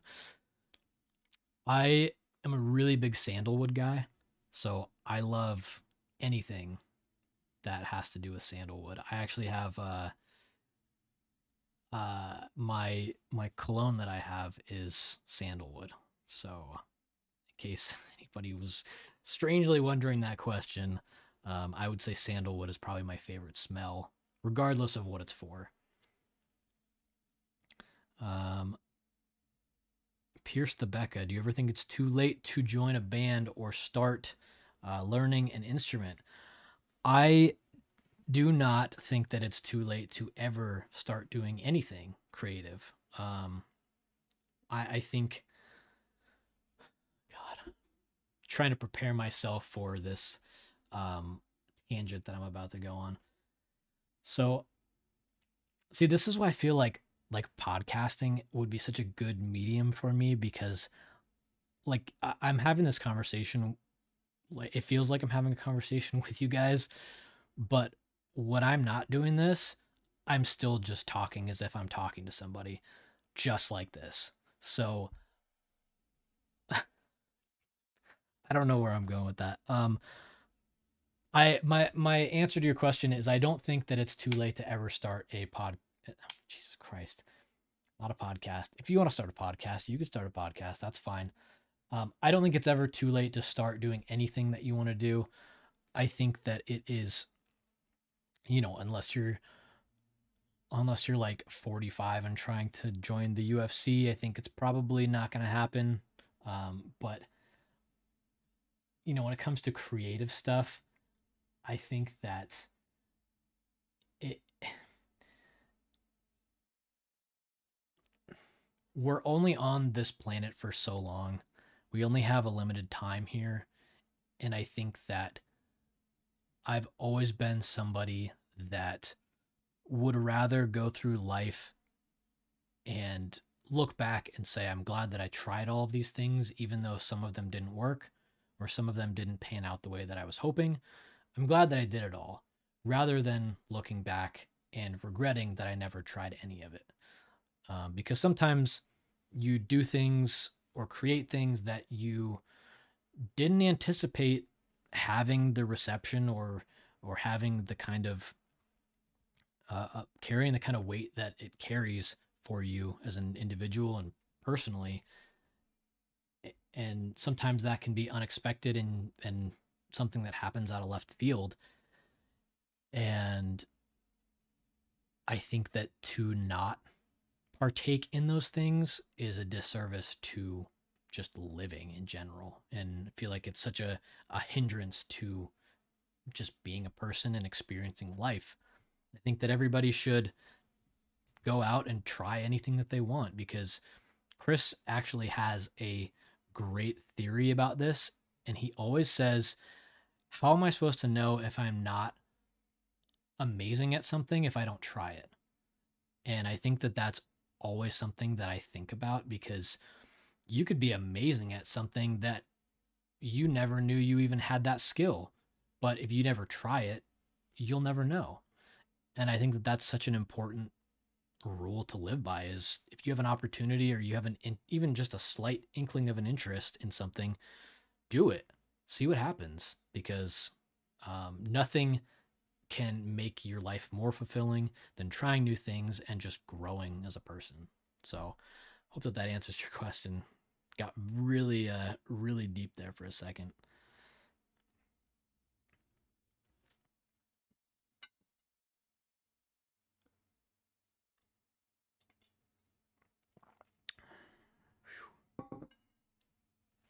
Christy CKRU. Not even going to try to pronounce that. I don't know if that's actually a name or if that's just a bunch of letters put together. Are there any film? Are there any video for film film projects in the works? If so, what can you tell us? I do not have anything in the works as far as that goes. The last thing that I worked on was the Varials music video. And outside of that, I have written a handful of short film scripts. A couple of them are ones that I really want to make. Just a matter of having the time and finding the actors and putting the budget together for it. But they're not high on my priority list. I tend to work on a sort of, I don't know, internal scale of what is most important for me to accomplish at any given time. And right now, that thing for me is the novel that I'm working on. And next month that will change, or in April that will change when I start working on music. So I'm trying to get as much of that book done as I can while the time is there. But I would love to do more film stuff. It's just a matter of, like I said, matter of time, matter of getting the right pieces together. And yeah, hopefully it will work out. I'd love to translate some of my shorts into my short stories into films, and I feel like this novel that I'm working on, it would be a really, really, really good movie. I feel like it would translate really well. I don't mean that to say like this idea is so fucking good. I just mean in like a visual translation. I feel like it would be such an amazing thing to be able to see visually that I feel like it would translate really well in that regard.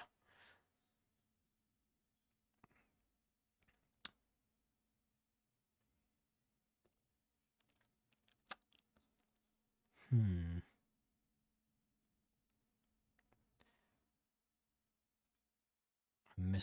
Missing questions here. I'm sorry for people that are donating and asking questions. I don't know how this. I didn't realize that I could click on the donation and read the question. So I'm sorry for not getting to questions if you donated. But thank you for donating. Lexi says, I've been playing music for years, but I have no idea where to start as far as producing it.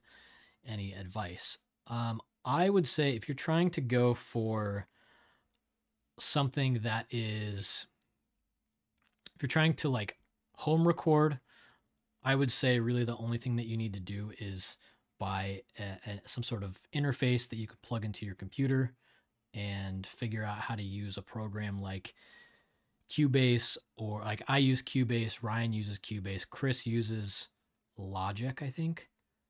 But I know Cubase is really hot right now. Or, you know, Pro Tools, anything like that. And there's a million tutorials on YouTube or, you know, just online. There's a lot of online resources to learn how to use those programs. I would, if you're trying to just kind of, I don't know, take baby steps into recording music for yourself, I would go that route rather than shelling out a bunch of money to spend on a producer when you're not sure exactly who to go to or what your end goal is. I would say that's probably the best bet.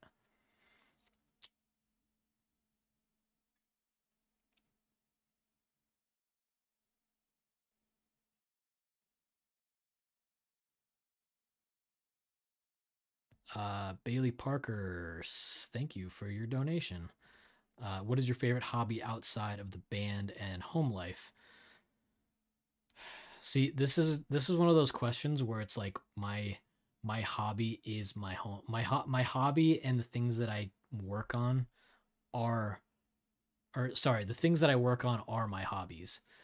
I don't know anything other than just working on the things that I like to do, and that's why I have so many.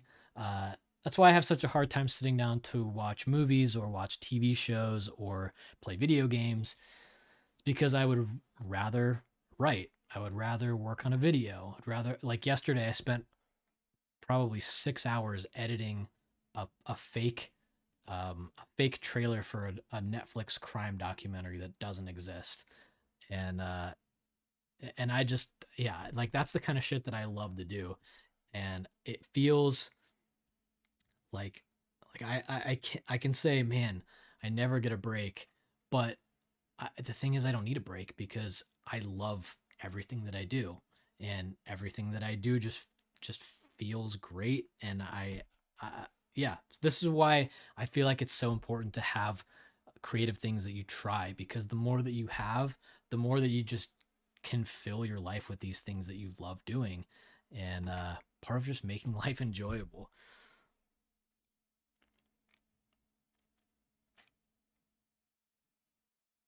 Oh man,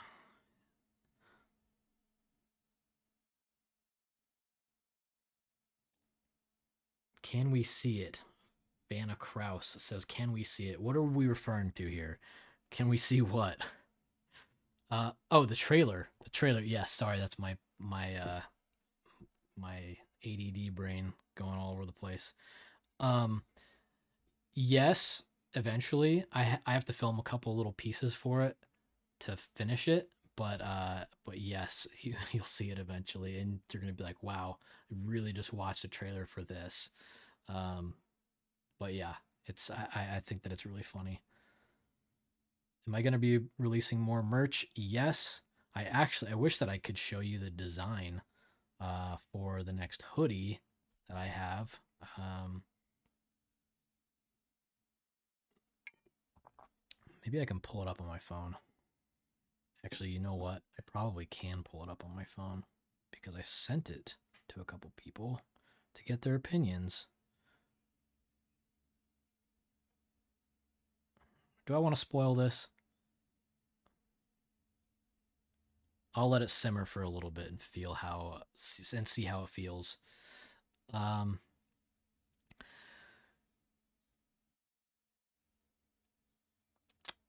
oh snap! It's Mandy. Does your key necklace have a special meaning? Yes and no. My I don't actually don't have it on right now, which is a little weird. My my key necklace, I it has a special meaning in the sense that it came from a key ring from my like a collection of keys that my grandfather had when I was growing up, and I got them somehow after he died. Um, I don't even know how. I think it was years later because he passed away when I was 8, I think, and I was really close with him, and so I found. I think my grandma gave me the key ring and was like, I think that he would want you to have these years later, and I just picked out one that I thought looked the best, and I just kind of started wearing it. So in the sense of like, does it have a special origin? Yeah, absolutely. Um, but like I don't wear it to feel close to him or anything like that. I just started wearing it because I was like, this is cool to have something to remember him by. Um, so yes and no.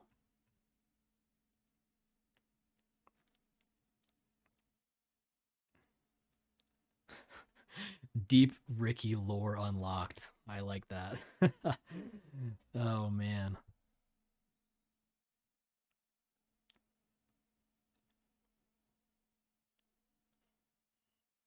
When seeing people say Lonnie, is Lonnie in here? I swear to God, Lonnie, if you're in here.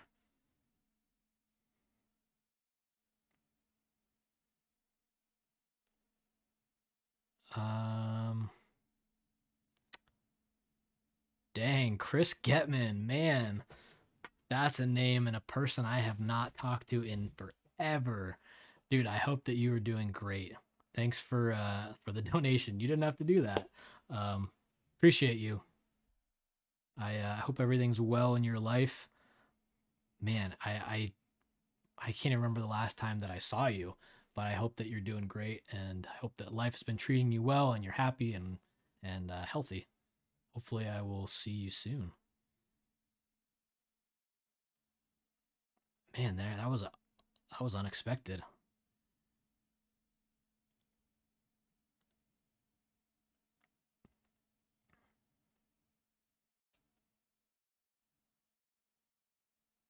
Actually, you know what's funny is Lonnie is actually in the trailer that I was editing yesterday, if you can believe that. It's actually a couple of guest appearances from people in the trailer from other bands. So that's something exciting to look forward to.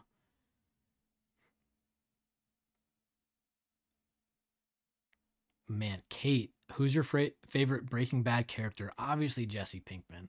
His story arc is so goddamn tragic, and Aaron Paul is so fucking good in it, in that role. And it, like, I can't even think about all of the shit that he goes through without just getting stabbed right in the heart. What do you mean spoilers? The show's been out for like 10 years.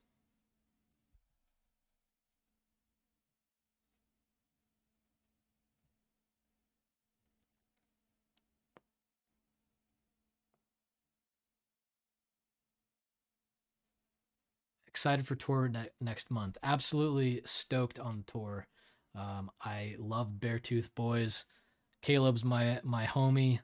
I love all of them very very much, and they're one of the few bands that we've really clicked with over the years. And anytime that we're in the same city, whether or not we're on the same show, we tend to kind of gravitate towards each other.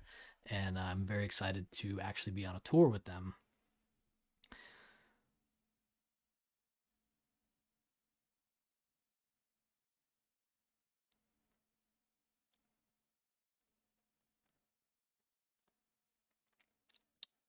Um, um, um, um, did I learn something new after the filming of Werewolf? Uh, like in what sense?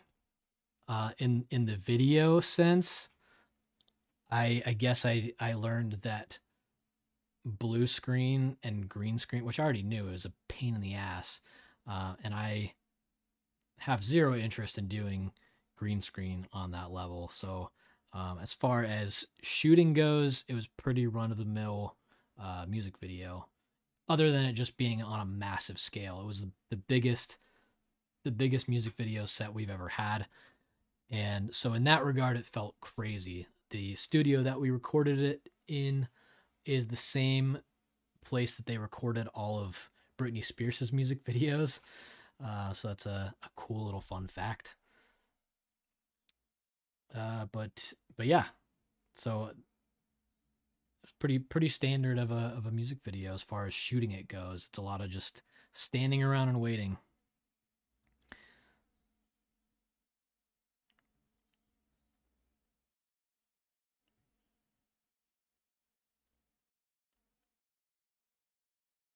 I learned that whiteout contacts suck probably. I actually, they weren't bad for me because I am used to, well, first of all, well, I guess that you can kind of see them in some of the shots. I was going to say you can't really see them at all, but I used to wear contacts way back in the day. So I did not have any interest in, or sorry, I did not have any problem wearing them at all. I didn't really have any interest in wearing them either because I didn't think that they were going to show up.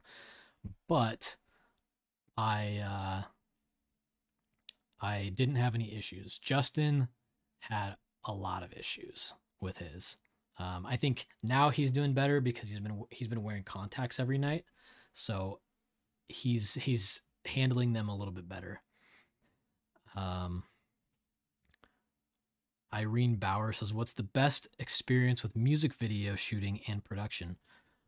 I'll How about this? I'll tell you my worst.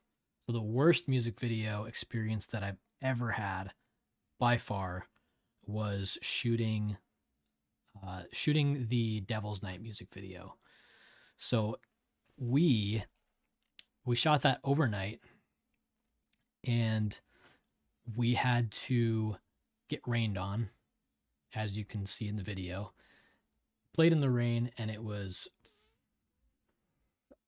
must have been like 45 degrees outside. So we would get rained on, and then in between takes, all of us would just be like shivering, just waiting for the next take for people to say, "All right, let's run it back and roll it again." And it was that for a good long time. It felt like the longest night of my life. And then after it, we shot it in Long Island in New York City, and then after that we had to drive home in the morning. So it was a good time, very good time. uh Hattie says, are you going to join Caleb's DJ set at the after party in Leeds? I didn't realize that there was an after party set, but I'm willing to bet that literally everybody will be there because everybody had such a good time at the other DJ set that we did in Malta that I'm like 90% sure that every single person's going to show up there and hang out. Savannah T, are you going to do more of This Place is Haunted? I would love to do more of This Place is Haunted. It's just a matter of, coming up with the story. And it's a lot more of, actually, I was going to say it's a lot more story than people think, but the actual truth of that is that it's a lot of just the story comes together in the edit. Like the last one that we did at the rave, we were like, there's no way this is going to be a good story. There's no way that we're going to make a video out of this. And somehow it just happened. There were pieces that I overlooked when we were filming that I was like, wow, this would not have come together if it wasn't for, XYZ pieces. So I think it's just a matter of doing it. We filmed a piece of the next episode. We still have to finish it, so I'm hoping that we can find a good place. Probably will find a good place in the UK or Europe that looks a little spooky, and we can finish that episode. But yes, I would love to do more. Lucid Duncan says, what inspired your short haircut? Nothing inspired it really. I just was tired of having long hair, to be honest. I got to a point where I felt like I was always wearing my hood, and I hated the way that it looked the second I got out of the shower and, washed it. And then I hated, there was this really small window of time where I liked the way that it looked. And it was like 2 to 3 days after I'd washed my hair was like perfect timing, was where my hair wasn't too poofy and frizzy, but where it also had enough texture to where it looked good, and it had enough volume to where it looked like it sat well. And then anytime after that, it was just like flat and boring. So then I was constantly wearing a hood, and I was just like, this is dumb. I don't want to keep doing this. And yeah, so that was the reasoning for that. And I just wanted something new and different. And I love when people tell me that I look better with long hair, because they say it to me like me cutting my hair has affected them personally. And I think that that's absolutely hilarious, that me doing something for myself really bothers somebody that much. So thanks, Audra. I appreciate that. Didn't think I'd see you in here, but hi.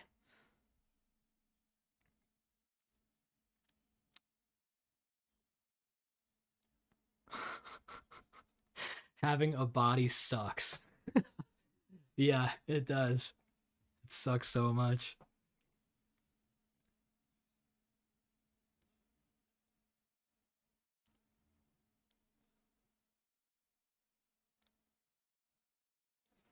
Jesus, this is like, it's crazy because I keep seeing the viewer count on this like just pop up and down, and I don't know what's accurate. Sometimes it's super low, so I'm like, oh, everybody left, and then all of a sudden it will shoot back up. I'm like, oh, everybody's here. Wow. And maybe that's just because everybody's leaving and then people are coming back in. I don't know. Um, but but yeah, if you guys are just tuning in, thank you for being here. Thanks for hanging out. If you have been sticking around this whole time, thank you for being here and listening to me ramble, because I've just been talking for 2.5 hours at this point. So so thank you for putting up with me.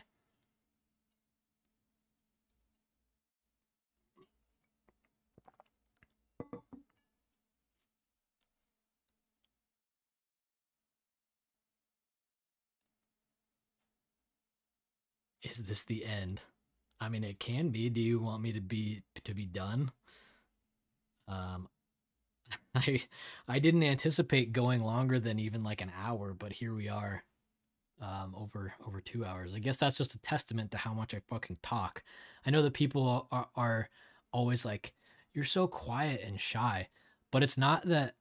It's less that I'm quiet and shy, and more like I just reserve what I have to say for when I feel like it's important. Um, I when I'm in a situation that there's a lot of people, I'm very much like I like to step back and observe, and I like to see what people are doing, who's talking to who, what conversations are happening, much more than I like to just barge in and put myself in. I guess that's part of just the nature of being an introvert. But I I just feel like, yeah, I'm definitely not shy. Like I have no problem talking to anybody ever.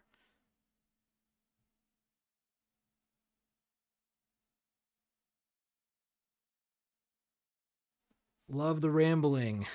Julie says, "How did you find your new tattoo artist? I know it can be hard to get someone to find another's work."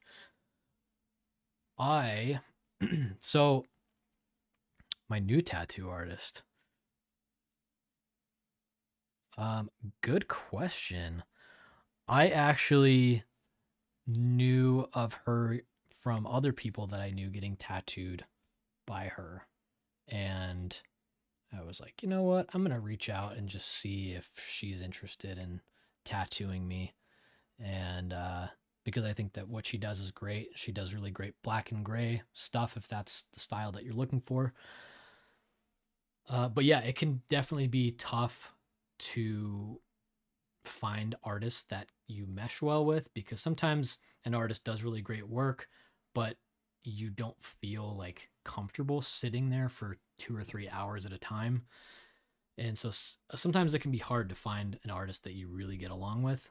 And feel like um, the artist I've been going to now is has been great. She's super easy to get along with, and we kind of jive on a bunch of different topics, and super easy to talk to. And yeah, so I think it's a lot of just, if you're looking for a new artist, finding other people that who they've gone to and figure out if that person's style is something that you're interested in. And tattoos are weird. I there's my whole right arm is not in a style that I even remotely like. Um, but you don't know unless you go through it and get them done, and then years later you have life experience and you're like, oh wow, I really don't like that. um, and it's not something that I would ever go in and get changed or removed. It's just like that's not the style that I like. And so yeah, would I if I hadn't gotten my right arm done in the style that I have it done in, I probably would get something different on it at this point. But it's not enough to go in and change anything, because also a lot of them are like time-stamped stories. Everything that I have for a reason, and they all mean something to me. Whether that's a big thing or a little thing. So I don't think that anything. I don't think that tattoos are, unless you're getting a cover up, or unless you're getting something added, I think that getting a tattoo removed is kind of silly unless it's something like super offensive or something that some ideology that you just don't fit in anymore, or you don't think like that anymore. But I just feel like it's just pain for no reason, because getting lasered is much more painful than getting tattooed. And I feel like, you're getting a tattoo for a reason. And if you are just going to go in and laser it and be like, there was a tattoo there, but it's not there anymore, that just feels so, I don't know, it just feels like you're deleting a part of your history, and that feels wrong to me. So that's my personal take. Again, tattoos are subjective to whoever's getting them, and that's how I feel. Zen, what's my ideal Starbucks coffee shop order? Jesus, if I get Starbucks, I'm getting an oat milk latte because their coffee is burnt and tastes like fucking garbage. Um, and the oat milk makes it smooth and nice. Um, if I'm going to any other coffee shop, I will get a latte usually with probably almond milk. I know that that's such a like silly thing.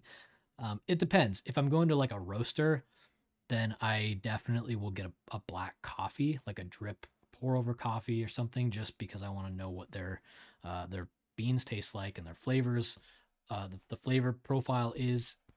And typically they're going to do it better than I could do it at my house. So I want to taste what they have to offer. That sounds weirdly sexual. Ashley says, is there anything that you miss about Washington State? You know what? I really miss the pine trees. There's trees here in Pennsylvania, but they're not the same. They're not the same as the insanely tall, super, super, what's that? That word I'm thinking of for like when you can smell something really strongly. Um, that really, really nice pine smell that they put off. Everything about that is amazing. I miss that about Washington for sure.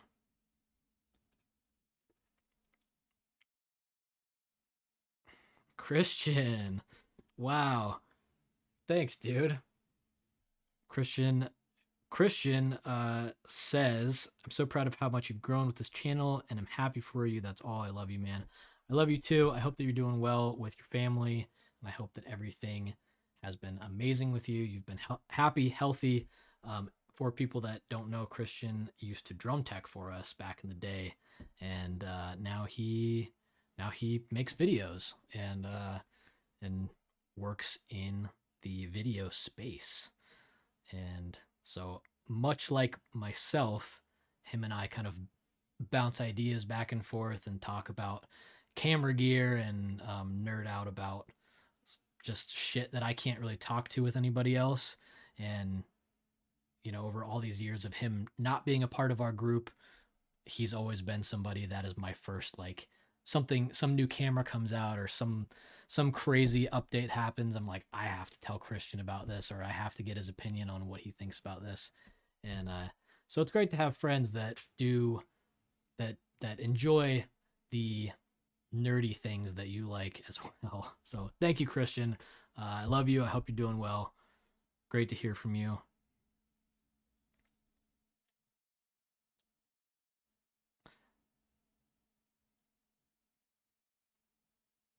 Bree Dubay, thank you for your donation.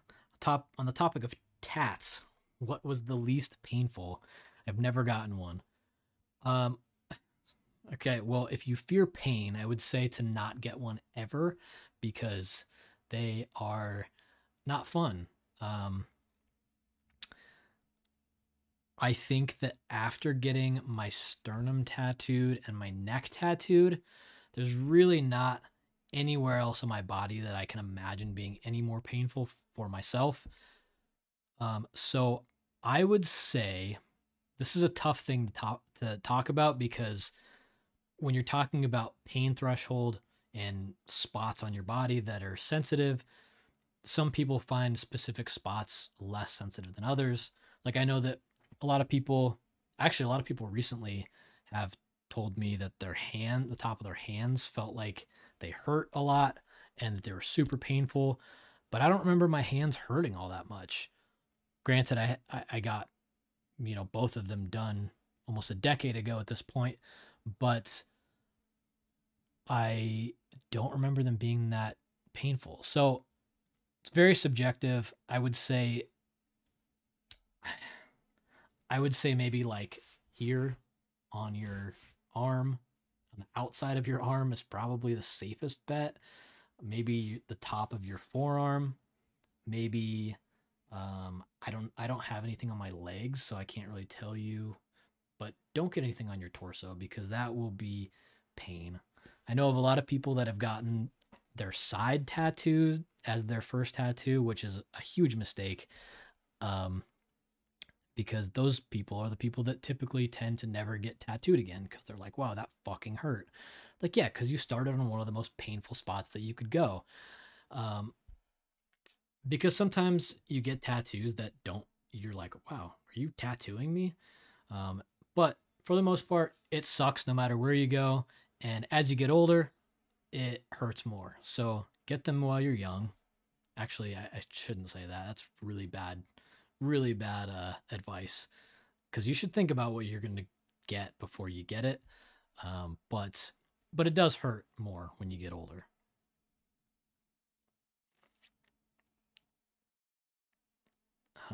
Let's see. Christian Clark says, "Would you ever collab with a UFC fighter?" I would. I guess it depends on who and how they would want to collab.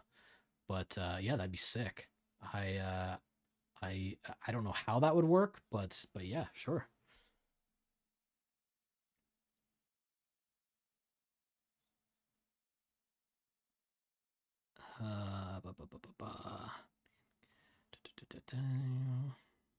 Just reading through some of these questions. Andy Fowley says, "Can you be hired to film for people outside, or can you be hired to film? Jesus, I can't read. Can you be hired to film for people out of Pennsylvania?" Yeah, sure. Depends on what it is. Depends on what the project is. If you are interested in having me do something like that, send me an email through my website, and I would be glad to take a look and see what kind of project you're working on. I love that I'm seeing all these comments after the fact of just people being like, "Wow, this chat is really something else. I can't believe you would ask that. Why would you say that?" But I'm not seeing what these questions are, so that's probably for my benefit. And if I do something like this again, clearly I'm going to need some sort of moderator to deal with that. Um, Mel says, "What's your thoughts on scalp tattoos?" Well, I don't have any scalp tattoos, so I cannot comment on them. I'm sure they would be very, very painful, though.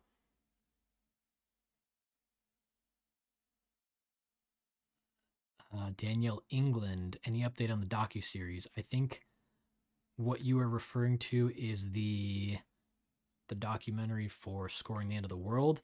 So earlier I mentioned um, that I had nothing to do with the creation of that. So I was not in charge and I do not know. I don't have an answer. I wish that I did because I want that to come out just as much as everybody else, but I do not know. I'm sorry.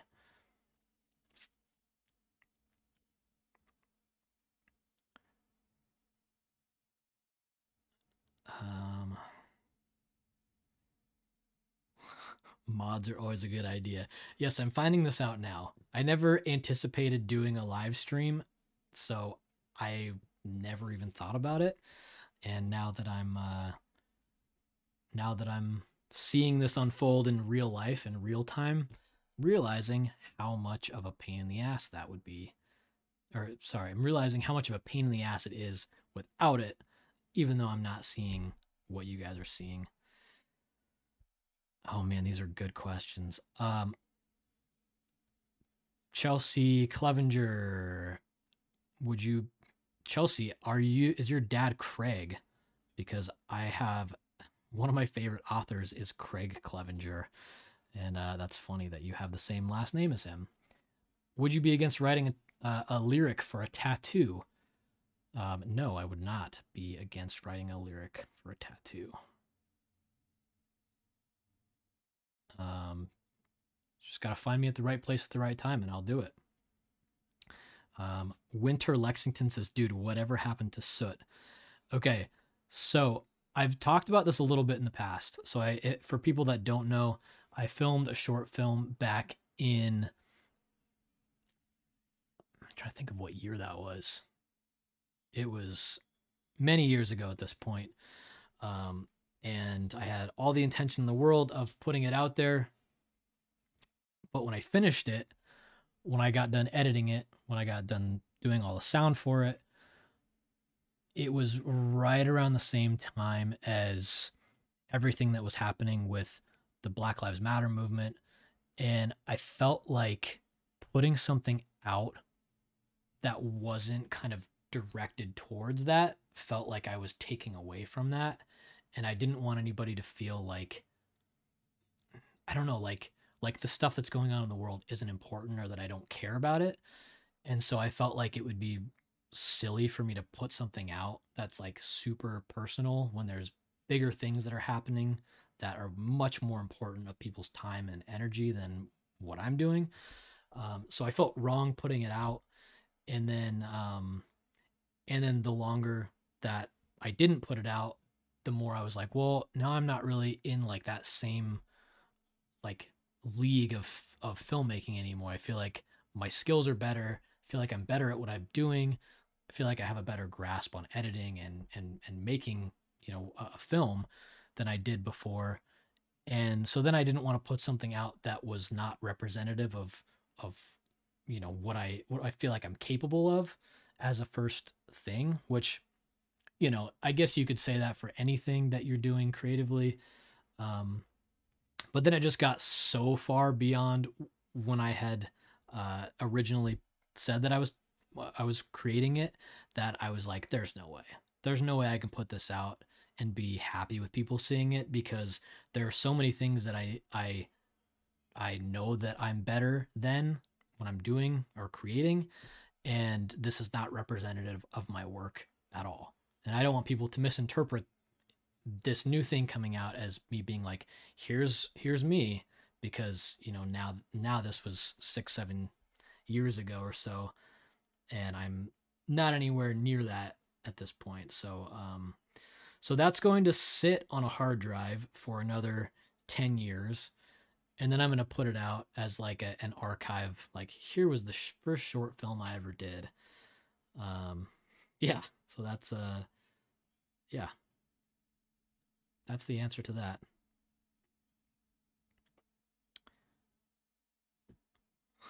Samantha Guerrera says, better yet, can we get merch that just says the word update but in your handwriting?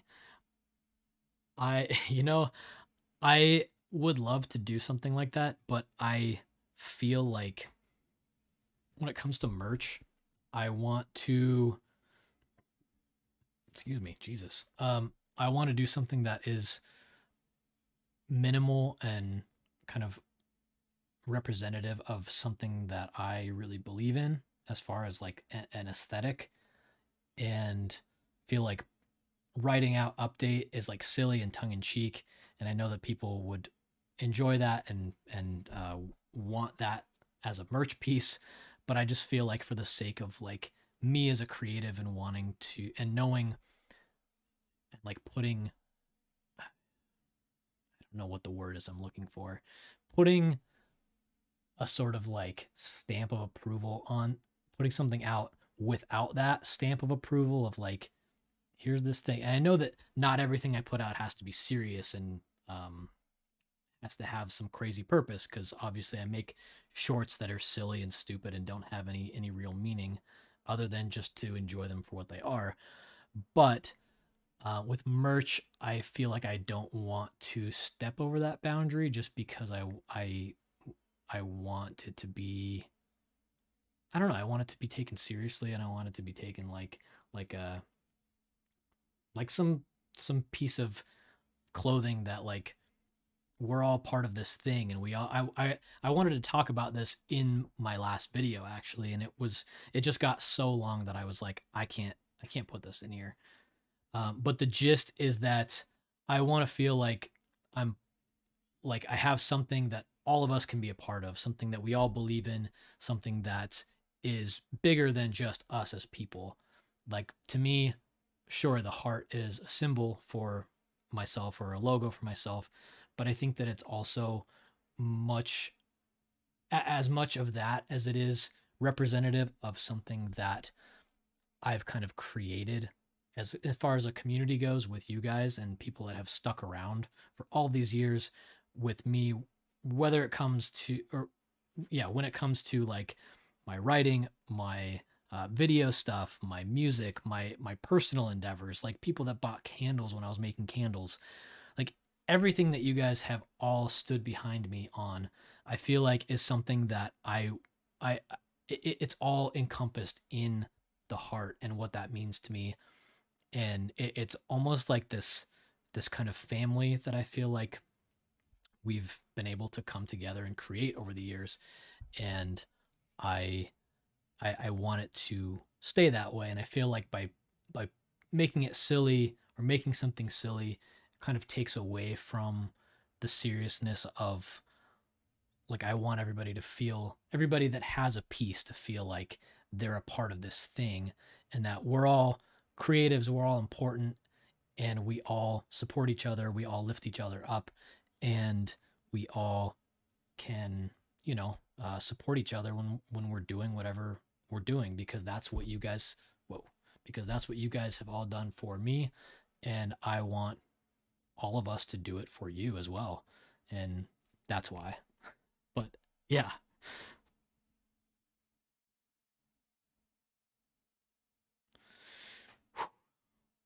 God, I want to hear my voice at the beginning of this and my voice now, because I can tell that my voice is starting to get really fatigued from talking. and and I feel like it's starting to get like this is how my voice feels when I record a song, like singing wise afterward.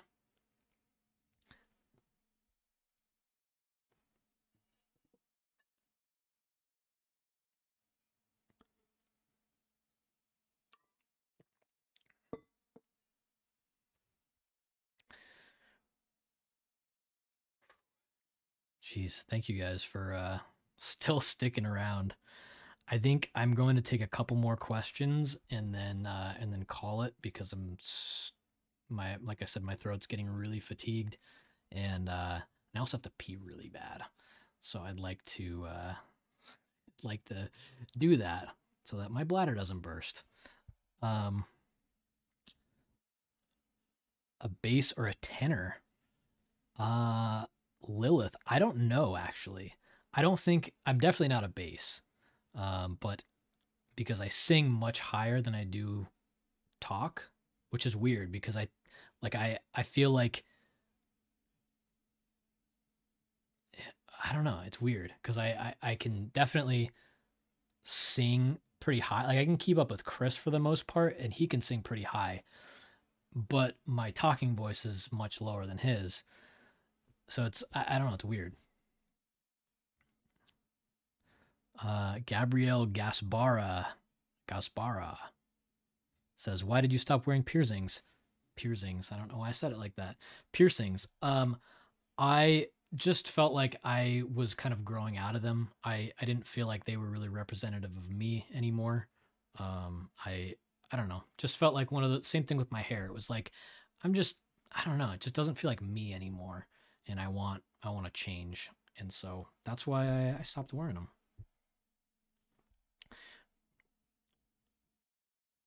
Alyssa. I'm not even gonna try to say your last name. Do you like cats? I do like cats. I used to have a cat back in the day. I mean, I guess technically wasn't my cat, but I had a cat, and yeah. Zen says, would you like to perform cinematic again? I don't know if I would like to perform it again, but I would not be opposed to it. Cinematic is definitely not my favorite song to play live, but I think the crowd interaction from that song is up there with like Another Life and Voices. So I think that's a really cool moment when we do play that song. Larwin Chaos. What's your thought on First Nations Native American art? Beadwork, paintings, drawing. One day I wouldn't mind beating your logo as a medallion for you. That would be awesome. I don't, I don't, I can't really say too much on it because I haven't like studied it or gone out of my way to really like dive into that world. But from what I've seen, I think that dream catchers are really neat. I think that the stylings of those things are really cool and really interesting. But like I said, I haven't really like put time into like appreciating them for what they are and what they mean for the culture and what they represent. So I would like to not feel like ignorant, I guess, if I don't know if that's like weird to have a piece like that and not understand what the meaning of it is. But I don't want that to be the case. So maybe if you make something like that, you can kind of educate me a little bit on that. Daniel Santos, will long hair be back? Probably not. I am so happy with my hair that I'd never want to grow it out again. Michelle Binder, if you could be the physical embodiment of one of your songs, which would you be?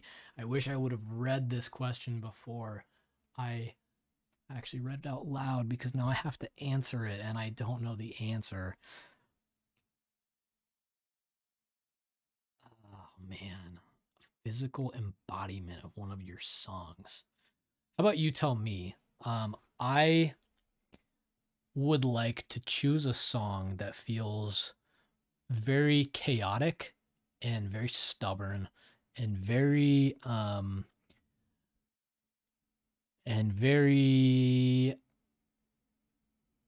I don't know.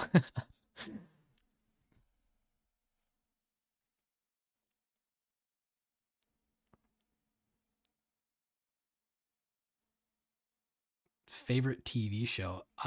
Charlotte Motionless says, what is your favorite TV show? My favorite TV show is of all time, probably Dark. It's a German show that is on Netflix and best show I've ever seen, hands down.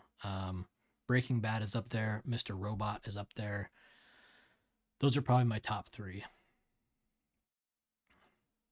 Hmm.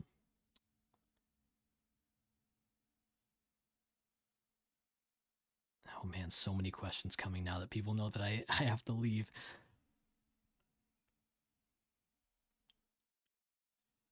Is there any chance that Fatal will be on the set list for next tour? Draven asks.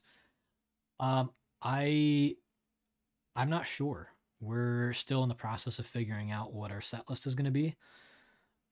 I'm not going to say no because there's always a certain percentage that a song is going to make it, but but I would say it's not likely.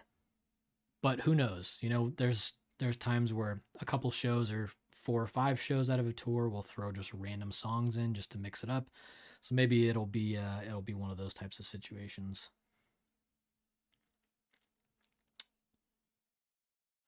Zen says again, thank you, Zen. Since you're gonna call it soon, thank you so much for doing this. You really made my day, and everyone else's. Have a good, relaxing night after this. Thank you, Zen. I appreciate that, and I am going to eat a fabulous dinner. I think of some sort of variety. I don't know what it is yet, but